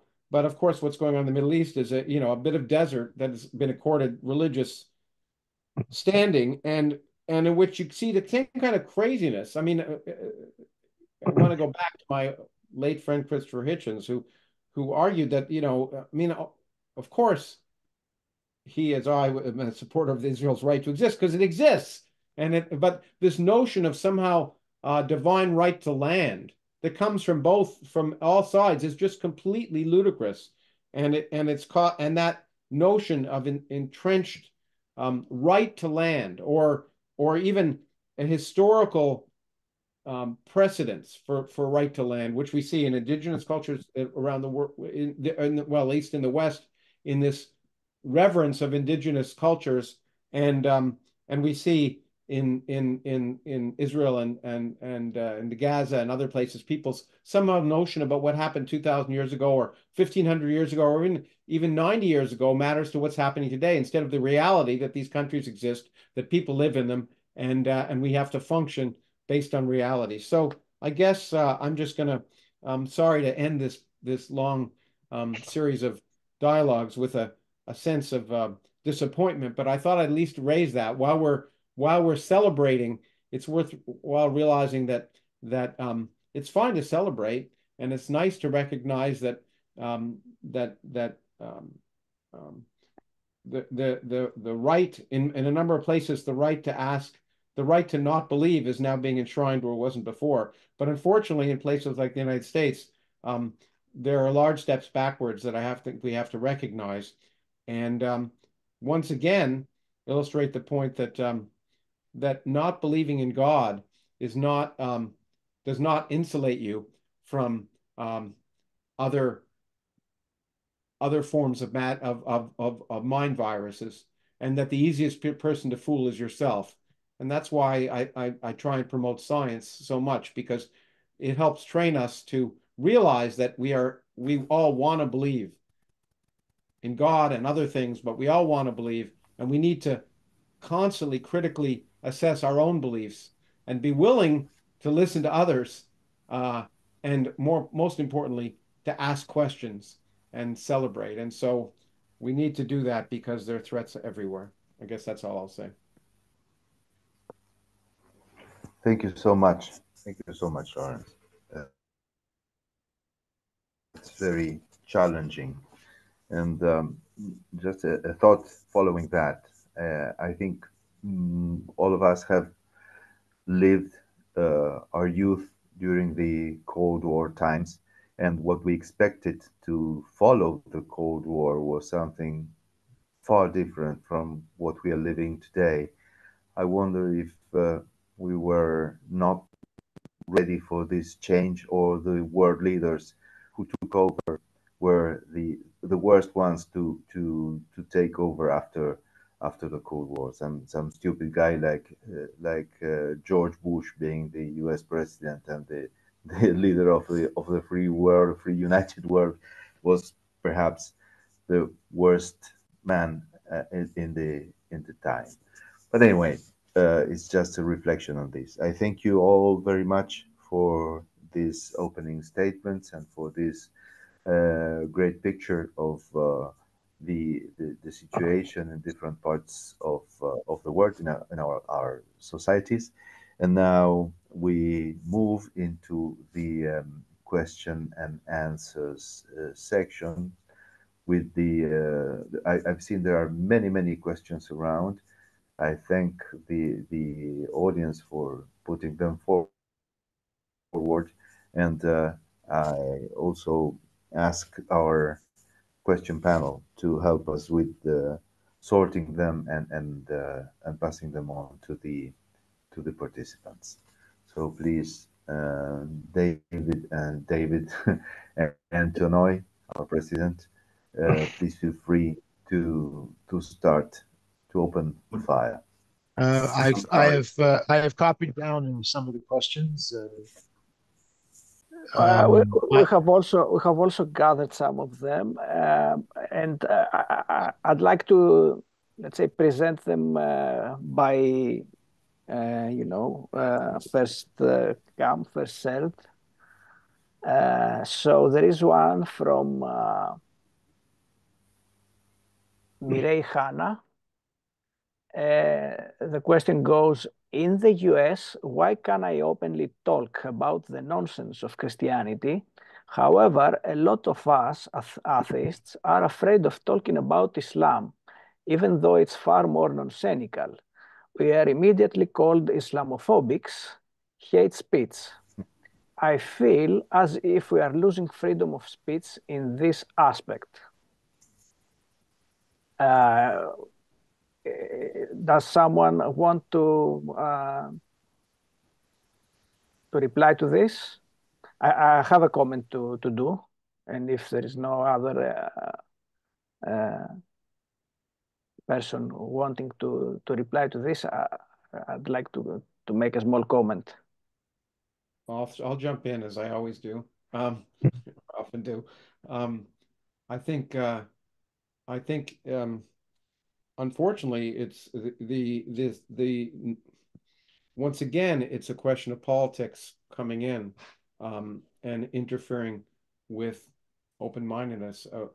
I mentioned the willingness to accept indigenous creationism, and I think the one we tend to see, unfortunately, notions of coming from the left that conflate political problems and political persecution that happens with religious craziness, and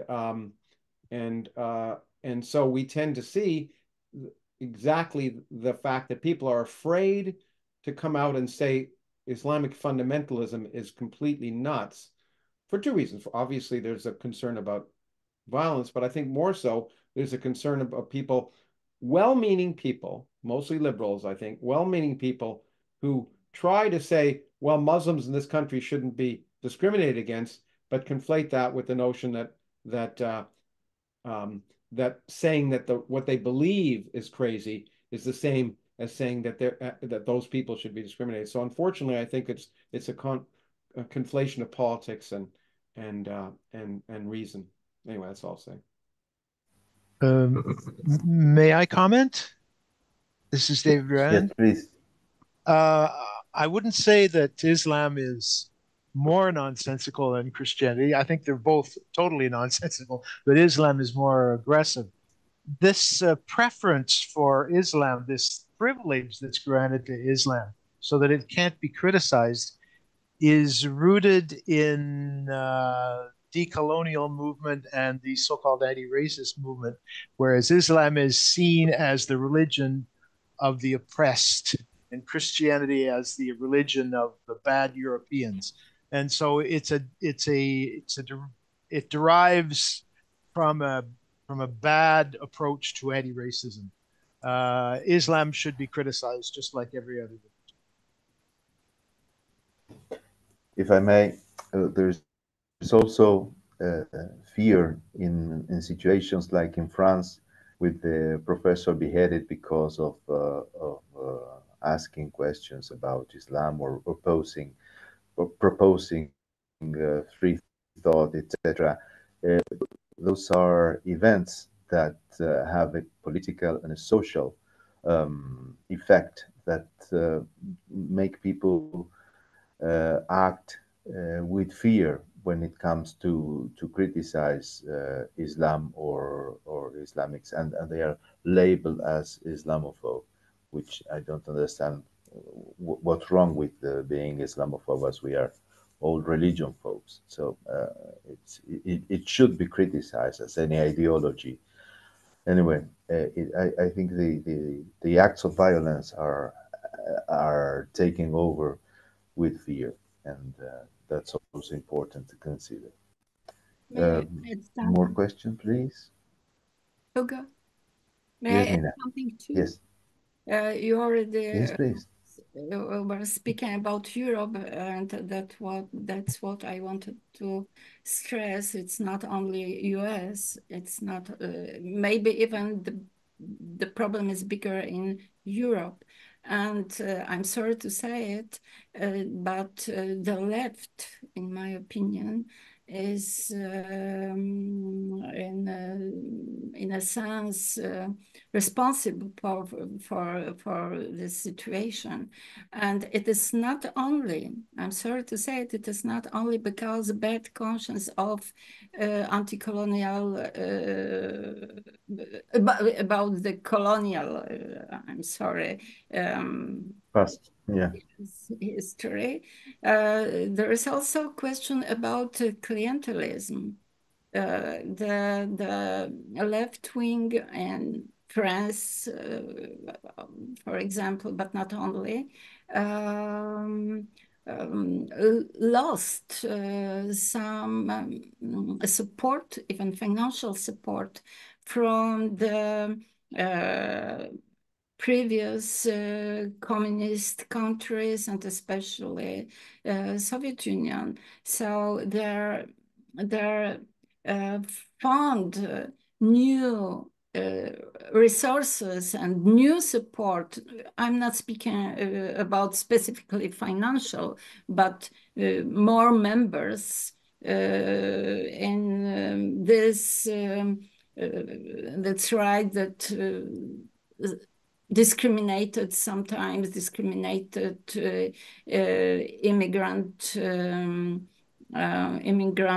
environment. So I think it is not only one factor, there are many, and unfortunately for me, the left is in big part responsible for the situation, because in this anti-colonialist politics and in the defense of the oppressed people from Muslim countries, they also forget that there are oppressed in this oppressed group, namely women. And yes. There is now two measures, two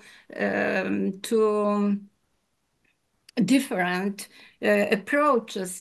Women's rights, in fact, it turns to the different form of racism, because white women have the rights, and the women rights of Muslims women are seen are not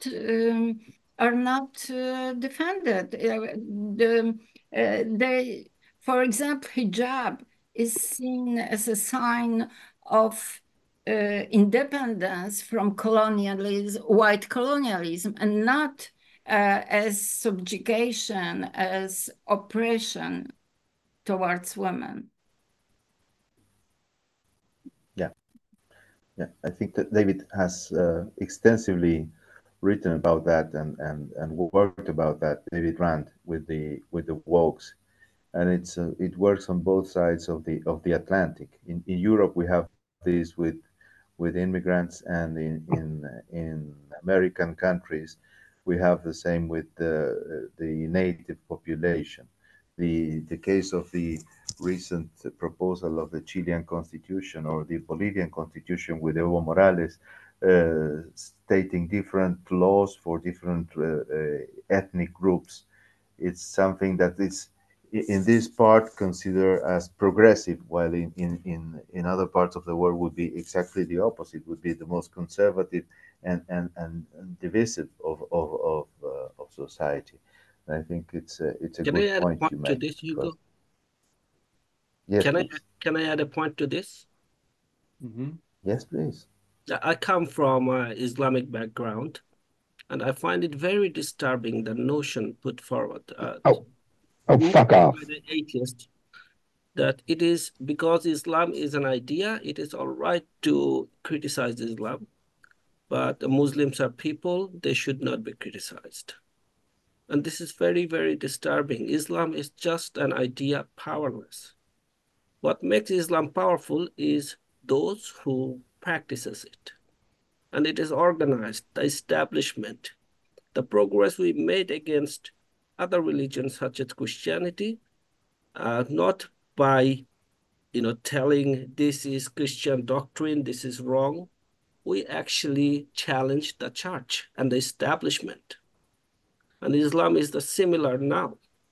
That Islamic establishment, the Muslims making the establishment, their people, and they has to be challenged. This is like, if you are telling people to practice these stupid ideas, oppressive ideas, those people has to be challenged, and they have an identity that is Muslim. Again, this is a very left-wing populist. I am left-wing myself, very left-wing. Probably most of us are. But this is a very populist idea. It is those who practicing Islam, those who are making it violent, they have to be challenged. I agree. Look, I'm going to have to leave in a minute, so I'm going to say three things which at least one of which is provocative. I agree with Tanoy exactly, but also to comment on David Rand's very important point that inherently Islam is no more crazy than Christianity or Judaism or any of the other world religions. I think that there is a fundamental difference that, which is one of the reasons that it's of concern, is that most Christians aren't really Christian, as Richard Dawkins pointed out in his foundation. Most Christians pick and choose the ideas that they like. They like to call themselves Christians because it makes them feel like they're good people, but they don't buy all the nonsense in the Old Testament or New Testament. They don't stone their children for disobeying, for example. But the difference is that Islam is a much newer religion. So in my opinion, it's much more like Christianity was in the 12th or 13th century, 600, 700, 800 years old. And one saw that Christianity in 12th, 13th century was just as ridiculous and violent, and because everything had to be taken exactly literally. So I think the difference is, and one of the concerns about Islam is that it's more central in the Islamic faith that you accept the Quran, every word of the Quran as being sacred and inviolable, whereas most Christians, as I say, many of them probably haven't read the Bible, but no one takes it seriously. They just take the ideas, that they like. And so I think that's the fundamental difference between the two. Inherently, the theology is equally stupid, but the it's just a younger religion. One would hope if the world survives another 100 years that one will find that Muslims are just as unbelieving as most of the people of the Church of England are in England. The other thing I would just say is the real problem about religion, and I mean this in the sense of secular as well as theological religion, is the sense of a monopoly on morality. I think that's the real problem. It's the sense that only those people who believe X are moral, and anyone who doesn't is immoral. And that's most religions, of course, have already got a monopoly on morality. But again, I see it in the same kind of intransigence, political intransigence that I see. Whereas if you don't believe in X, then you're immoral, and that can be any kind of politics. And finally, the last thing I say, I saw Jessica say, and we talk about, and we just heard that women are marginalized. Nina said that. I think it's true, but I think it's unfair to say it's a universal thing. I think it's in the West. I don't think it's true. It's true. It's true in many countries around the world, in Africa, and certainly in most Muslim countries. But I think it's I don't. I think it's quite the opposite in the West. I don't think women are marginalized, and I think to just say that outright is demeaning of women as well as everyone else. Anyway, that's hope I probably offended at least everyone here at once. So I think I've done my work, and I've got to go in about 4 minutes. But thanks for having me. Thank you so much. Thank you so much for your provocative thoughts. More questions? Okay, there is another one. I wanted to make a point about the Islamophobia thing, but we're never going to end. So let us proceed. So there is one from DJ Danatari. I think I pronounced it right. In one of the world's largest democracies like India, Hindutva is now gaining ground. The new generation is newly immersed in superstition. Islamic fundamentalism is also rampant in India's two neighboring countries, Pakistan and Bangladesh. There is a risk that the lives of atheists in India, like those in Pakistan and Bangladesh, will be threatened if a Hindutva government is formed again in India. So what kind of role should international organizations play in this regard?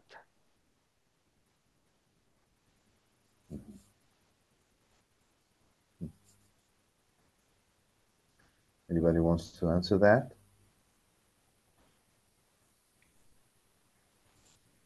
If it's okay, I'm from that land. I could try. Please. Go on.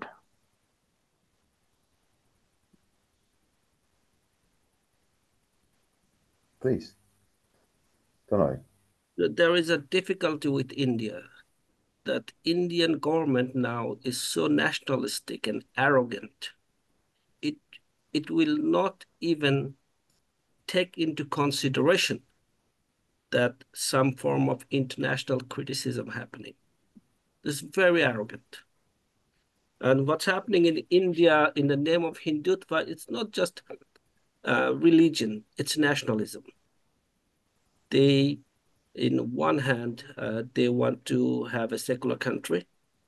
On the other hand, they want a strong country, and that is the basis of that strong country. They made it cultural, that we are nationalistic, that Hindutva in India, religion and nationalism are blend together now under this government.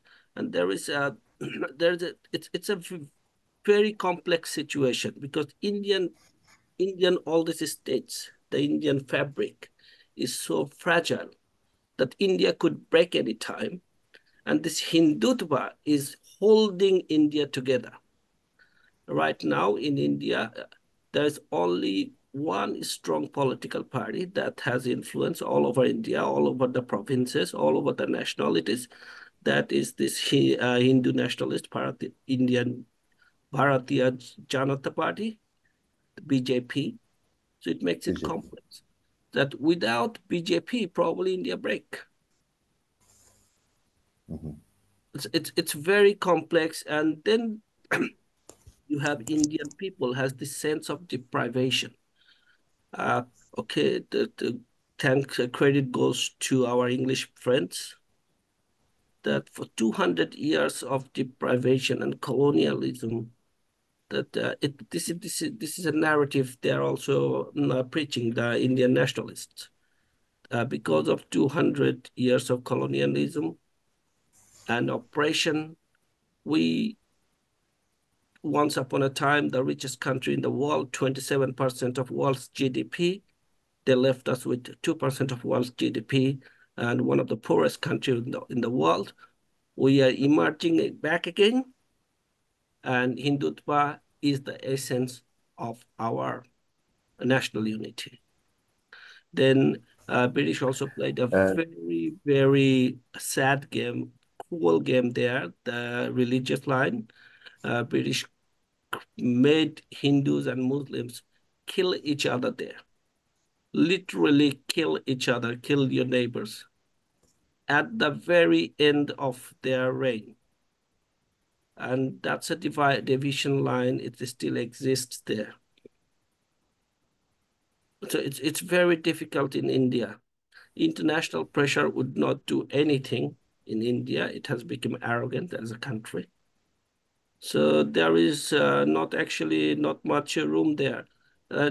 Pakistan, very Islamic country. Islamists hold massive power there. Also, Western countries always plays a very bad politics in Pakistan. Right now, we are seeing what the United States doing. There was an election. This election was outright corrupt, and it happened with support of United States. United States played a crucial role in dismantling the democratically elected government recently and put a puppet government. And whenever United States plays this game in those countries, religion is one of the element America is always using. I come from Bangladesh, and I know how America destroyed secularism of my country. And this is exactly what they're doing in Pakistan right now. And under our eye, in front of our eyes. It's sad. It's very sad for United States of America. Like in 21st century, they're still doing it. They're still playing with religion. Learn nothing.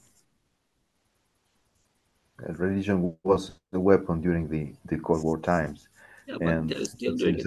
It still is. It still is. Doing it Yeah, today. it gained. Yeah, Pakistan it serves gained as an example. You power. just have to read the news of last 1 month, and you'll see what they're doing right now. We have another question from Michelle Williams, and I think this can be answered by two of our American participants. She says, how can we start to build spaces where we are represented in politics where we meet the most resistance? And I think it was covered by Tony and or other U.S. participant. This idea of working together with the like-minded people for secularism. Well, I don't know if you want to. I'll make a comment on that. So I think that is happening. The groups got together and they created the Secular Coalition in Politics in Washington, D.C. Actually, the Center for Inquiry opened up an Office of Public Policy at the same time as the Secular Coalition was forming. So we've been on the Hill. I spent 4 or 5 years lobbying the United States Congress for secularism and atheism and humanism. But I don't understand how folks think that they cannot be involved in politics if they are worried about religion taking over our government and our lives. That is where these policies are set, is they're set politically. So it's really important, as far as I'm concerned, to be involved politically to protect ourselves, our lives, and our families, and our values. And I'm done. Thanks. I'll actually jump on in as well. Tony, I think what you said is very eloquent and amazing, and I totally agree with everything you just said. But we can definitely as well build on to the current successes we've made too. So depending on if you as an individual were involved in politics on a wide variety of other issues, while I'm not an advocate of atheist organizations embracing too many outside issues that divide us in the talk I gave earlier here, a lot of us have our own interests and we're naturally going to be involved in other causes in other events. If there are any discussions around religion at said events, it's very important if you can be out as an atheist to be out as an atheist, to normalize being an atheist in these various different communities. We had 20 years to do it on the left. We're starting to now do it on the right. I've gone to local progressive meetup groups back in the day when I was more left-wing affiliated, and I've gone to even young Republican events now that I'm more right-wing affiliated. And each and every time I expressed my skepticism, I expressed my love for secular government, my humanism, and my atheist advocacy. And one-on-one, each of you will start to notice that you'll make one or two friends. Oh, I'm an atheist too. I'm an atheist as well. And eventually, if there's a certain area of your demographic that doesn't really have much secular activism, you, hypothetical person who I'm speaking to, people, you can then take the initiative to create that secular caucus, that secular element in that space. And that's how we were able to, be incredibly successful on the Hill with CFI's office and SCA's office, literally having a presence there, the Free Thought Caucus, the emergence of so many groups online and offline. We have 50% more of the work to do. It's going to take another 20 years to do the same for all of America. I'm, again, only speaking on behalf of the United States here. But it's very important. And yes, you can't really separate politics entirely from this kind of advocacy. We can measure how much politics should be or not be involved, but it's all political. I think that what's really important, and let me just say this, Hugo, is that we speak out wherever we are, that we identify who we are and what we believe in, because it gives permission for others then to speak out. And that's what we need. When we were knocking on doors in DC, elected officials were some of them, and many more than you would expect, were so relieved to hear us saying out loud that we believe that religion does not belong in politics, that we're opposed to religion.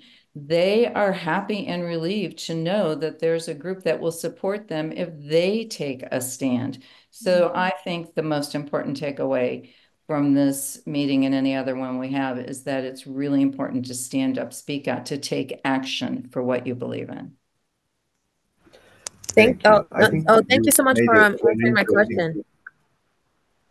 Sorry, I think they made a very interesting point in terms of the political action, and I think this has to be hand in hand with the social action and with the, involving citizens in participating with our groups and promoting our ideas. And I think John Richards made a good point about it, and he's been very successful at doing this with the resources we have from the internet and YouTube and lobbying.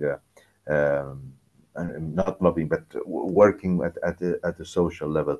I would like your opinion, if you're around, John, please, on this.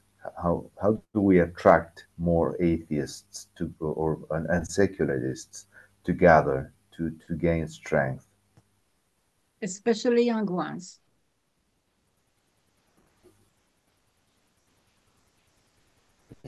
I don't know if this is just an open question, but I can help answer that if it's open to everybody, being a token young person there, yes. One of the issues that I've noticed, and I've been in online and in-person atheist advocacy for the last 10 years, we've been through a lot of various different social, cultural movements. Atheism was very, very sexy on the internet 10 years ago. So like 2012, 2013, 2014, everybody was jumping onto every single atheist stream and podcast. You would have YouTubers blowing up. Atheist content was the exact thing to talk about.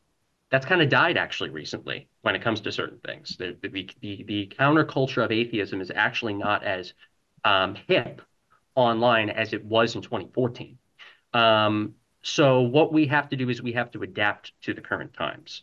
One thing that we're working on at Atheists for Liberty, for instance, is an upcoming college tour. We've been trying to, work on it here and there over the course of the last year. And we're finally getting some momentum when it comes to the planning, because atheism was very prevalent on college campuses 10 years ago. Secular Student Alliance having a ton of different chapters around the country.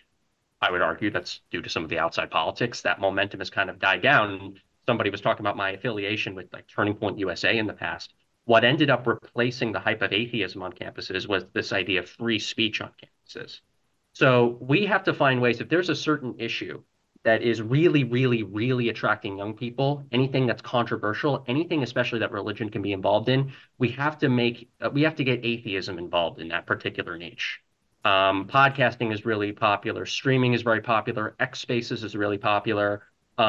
Discussions on some of the most edgiest topics you can think of are very popular. If we can center religion and atheism into those topics and try to come at it from a fiery perspective, we were very militant 10 years ago. I think we need to bring some of that in as well. You'll get the Gen Zers. You'll get the late millennials coming more into the fold. I think a lot of us are operating off the legacy of our past success from 10 years ago when we had that last bit of internet hype, but that's kind of dwindled down a little bit. We have to figure out how to pivot and how to adapt quickly. And once we do, then we'll get more young people on board. Mm-hmm. That's very interesting. Thank you. Nina, I think you wanted to say something about this? No. Oh, okay. Thank you. Any more questions, please? Hi, can you hear me? Otis? Hello? Yes, Michelle, please. Oh, hi. Yes, Sorry, yes, we I hear thought you you. could hear me. My apologies. I was like, is my thing working? Okay, great. So I wanted to the reason why I asked that question, it's just like a commentary before I ask the question, is that I'm mostly part of the political right, and a part of the political right is kind of I'm like so sorry, Michelle. You're speaking and we can't see you. So it's really odd. Could you put on your video, please? I think hold on. I think I blocked my The camera. I'm not too sure if I did. All right, well then just go ahead. Yeah, so for right now. So being a part of like the so-called political right, if you say like you're an atheist or you're a skeptic or you're a humanist, you're kind of like just basically saying blasphemy out there, like how dare you say you're a skeptic or you're an atheist. And that's why I ask that, because it's so incredibly difficult to kind of normalize that sort of perspective in that realm, because you could kind of think, okay, well, atheism is normalized in the left, but it's not so much like I wouldn't say popular, but it's not as recognized as in the political right. But my next question is that how do you go about this argument, kind of like this argument of, oh well, how do you explain yourself as an atheist or a skeptic in relation to morality? Like, how do you go about having a particular position on, let's just say, like abortion or something along those lines, and say, well, oh, I don't have to be someone who believes in God, but have like a moral point of view? I would just go right back to pointing out what the priests do in the Catholic Church, what the authorities do in the Southern Baptist Church. They rape, they sexually assault, they use their religion to cover up their criminal activity. And so if you were going to talk about morality, the Christian religion and the Catholic religion and the Muslim religion, all of the religions are not moralistic. And even the word moral is like, so what? I don't think that we should be using that word moral. It is just so subjective, and it's used to beat people down. I could go on forever, so I will stop. Thank you for the question. Thank you. Thank you, Tony. I think we should stress that morality or religion or your ethical point of view is something that is personal, and it's a part of Oh, the very it's a citizens, problem. the way we live our morality or our ethical framework. What we ask from politicians is to act ethically, and whatever their beliefs are, they don't have to steal public money. They have to respect freedom. They have to ensure that we live in an open society. They have to make to create the environment for this open society to work and to be as plural and as inclusive as possible, and to care for those who have less.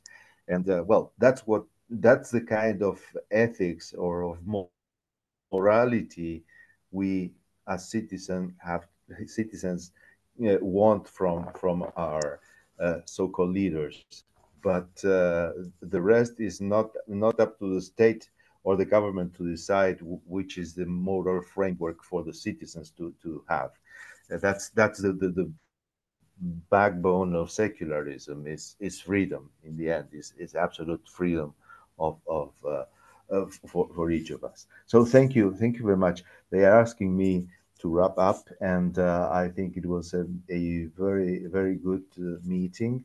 I thank very much all of the participants, those who spoke, those who put forward their questions, and those who were listening. And we invite you to follow the activities of Atheist Alliance International. I think it's important to get together, to join, to participate, to form more groups, to join our organization and any secular organization around, and try to group and to gain the strength we definitely need in order to gain the freedom and the equality for those of us who think out of the box and are proud of our critical thinking and want more people to be critical and respectful of others, of course. So I thank AAI for giving us a chance to have this webinar. Again, all participants, and I hope we meet again sooner than later for another chance like this one. I don't want to close this without mentioning our sadness. The uh, they sadden us all, and our sympathy to the victims of that criminal attack. It's really we are living in hard times, and there are so many people suffering today and being killed. And so we hope that from our worldview, we can help building a better, more peaceful and tolerant world. So thanks everybody for being here today. And Alfonso, I don't know if you want to close. Yes. Thank you so much, Hugo. Thanks everyone for joining Atheist Alliance International Atheist Day webinar. It's been amazing. We've had amazing speakers, a lot of contrasting and polarizing opinions. I think that's the nature of having these conversations. And yeah, I think the one thing that unites us is the non-belief in God, but then there's a wide variety of ideologies and philosophies that we all follow. So a little bit of patience with each other. I don't know how many of us are acquainted with street epistemology. I think it's a great tool that I use myself to have conversations with people who disagree with me. The Socratic method is a great way to converse rather than assuming we know about others. I've had this philosophy for a while because I run a clubhouse house. It's the largest atheist house, and it's so useful to not ask the person what they believe, where they stand, but rather ask questions about who they are, and that really draws us together and allows us to create, this bridge that is so almost, close to impossible with religious people, especially. And I want to encourage everyone again to support Atheist Alliance International. Our website is atheistallianceinternational.org. You just Google us and you'll find our website. You'll find our social media. We're on Facebook. We're on Twitter. We're on Instagram. And soon we're going to do some rooms to promote us on Clubhouse as well. We are also on Threads. Yes, thank you. We're also on Threads. We're, I think, covering almost all of social media. So please support us, support all the people here in our panel. If you're interested in, supporting the cause of women, the cause of atheists and secularists and people who are struggling with blasphemy laws. We're doing lots of work to support people in the Middle East and Africa who are being persecuted. I am personally in touch with someone who just fled Mauritania. He's in South America trying to find refuge somewhere. So there's thousands upon thousands of apostates, unbelievers who need support for just saying that they don't believe, or even if they might believe, for being divergent, such as LGBTQI and such. So yeah, encourage anyone to support us and support the efforts we're doing. We're not here to attack or do any harm to people. We're trying to defend our own rights and the rights of the people who are similar to us. And so for that, thank you all. Thank you to our amazing speakers. And thank you for everyone for joining us. This has been Atheist Day, Atheist Alliance International webinar. Thank you so much. Hey, I actually have a suggestion for anyone who wants to help a blasphemy case. Sorry, we were done. Thank you. You can write to us on our email if you wish. Please. Anyone who's interested? Ben, just get in touch with me. Yes. Okay. After the meeting, just send me a text, Ben. Well, thanks everyone. We're going to wrap up now, and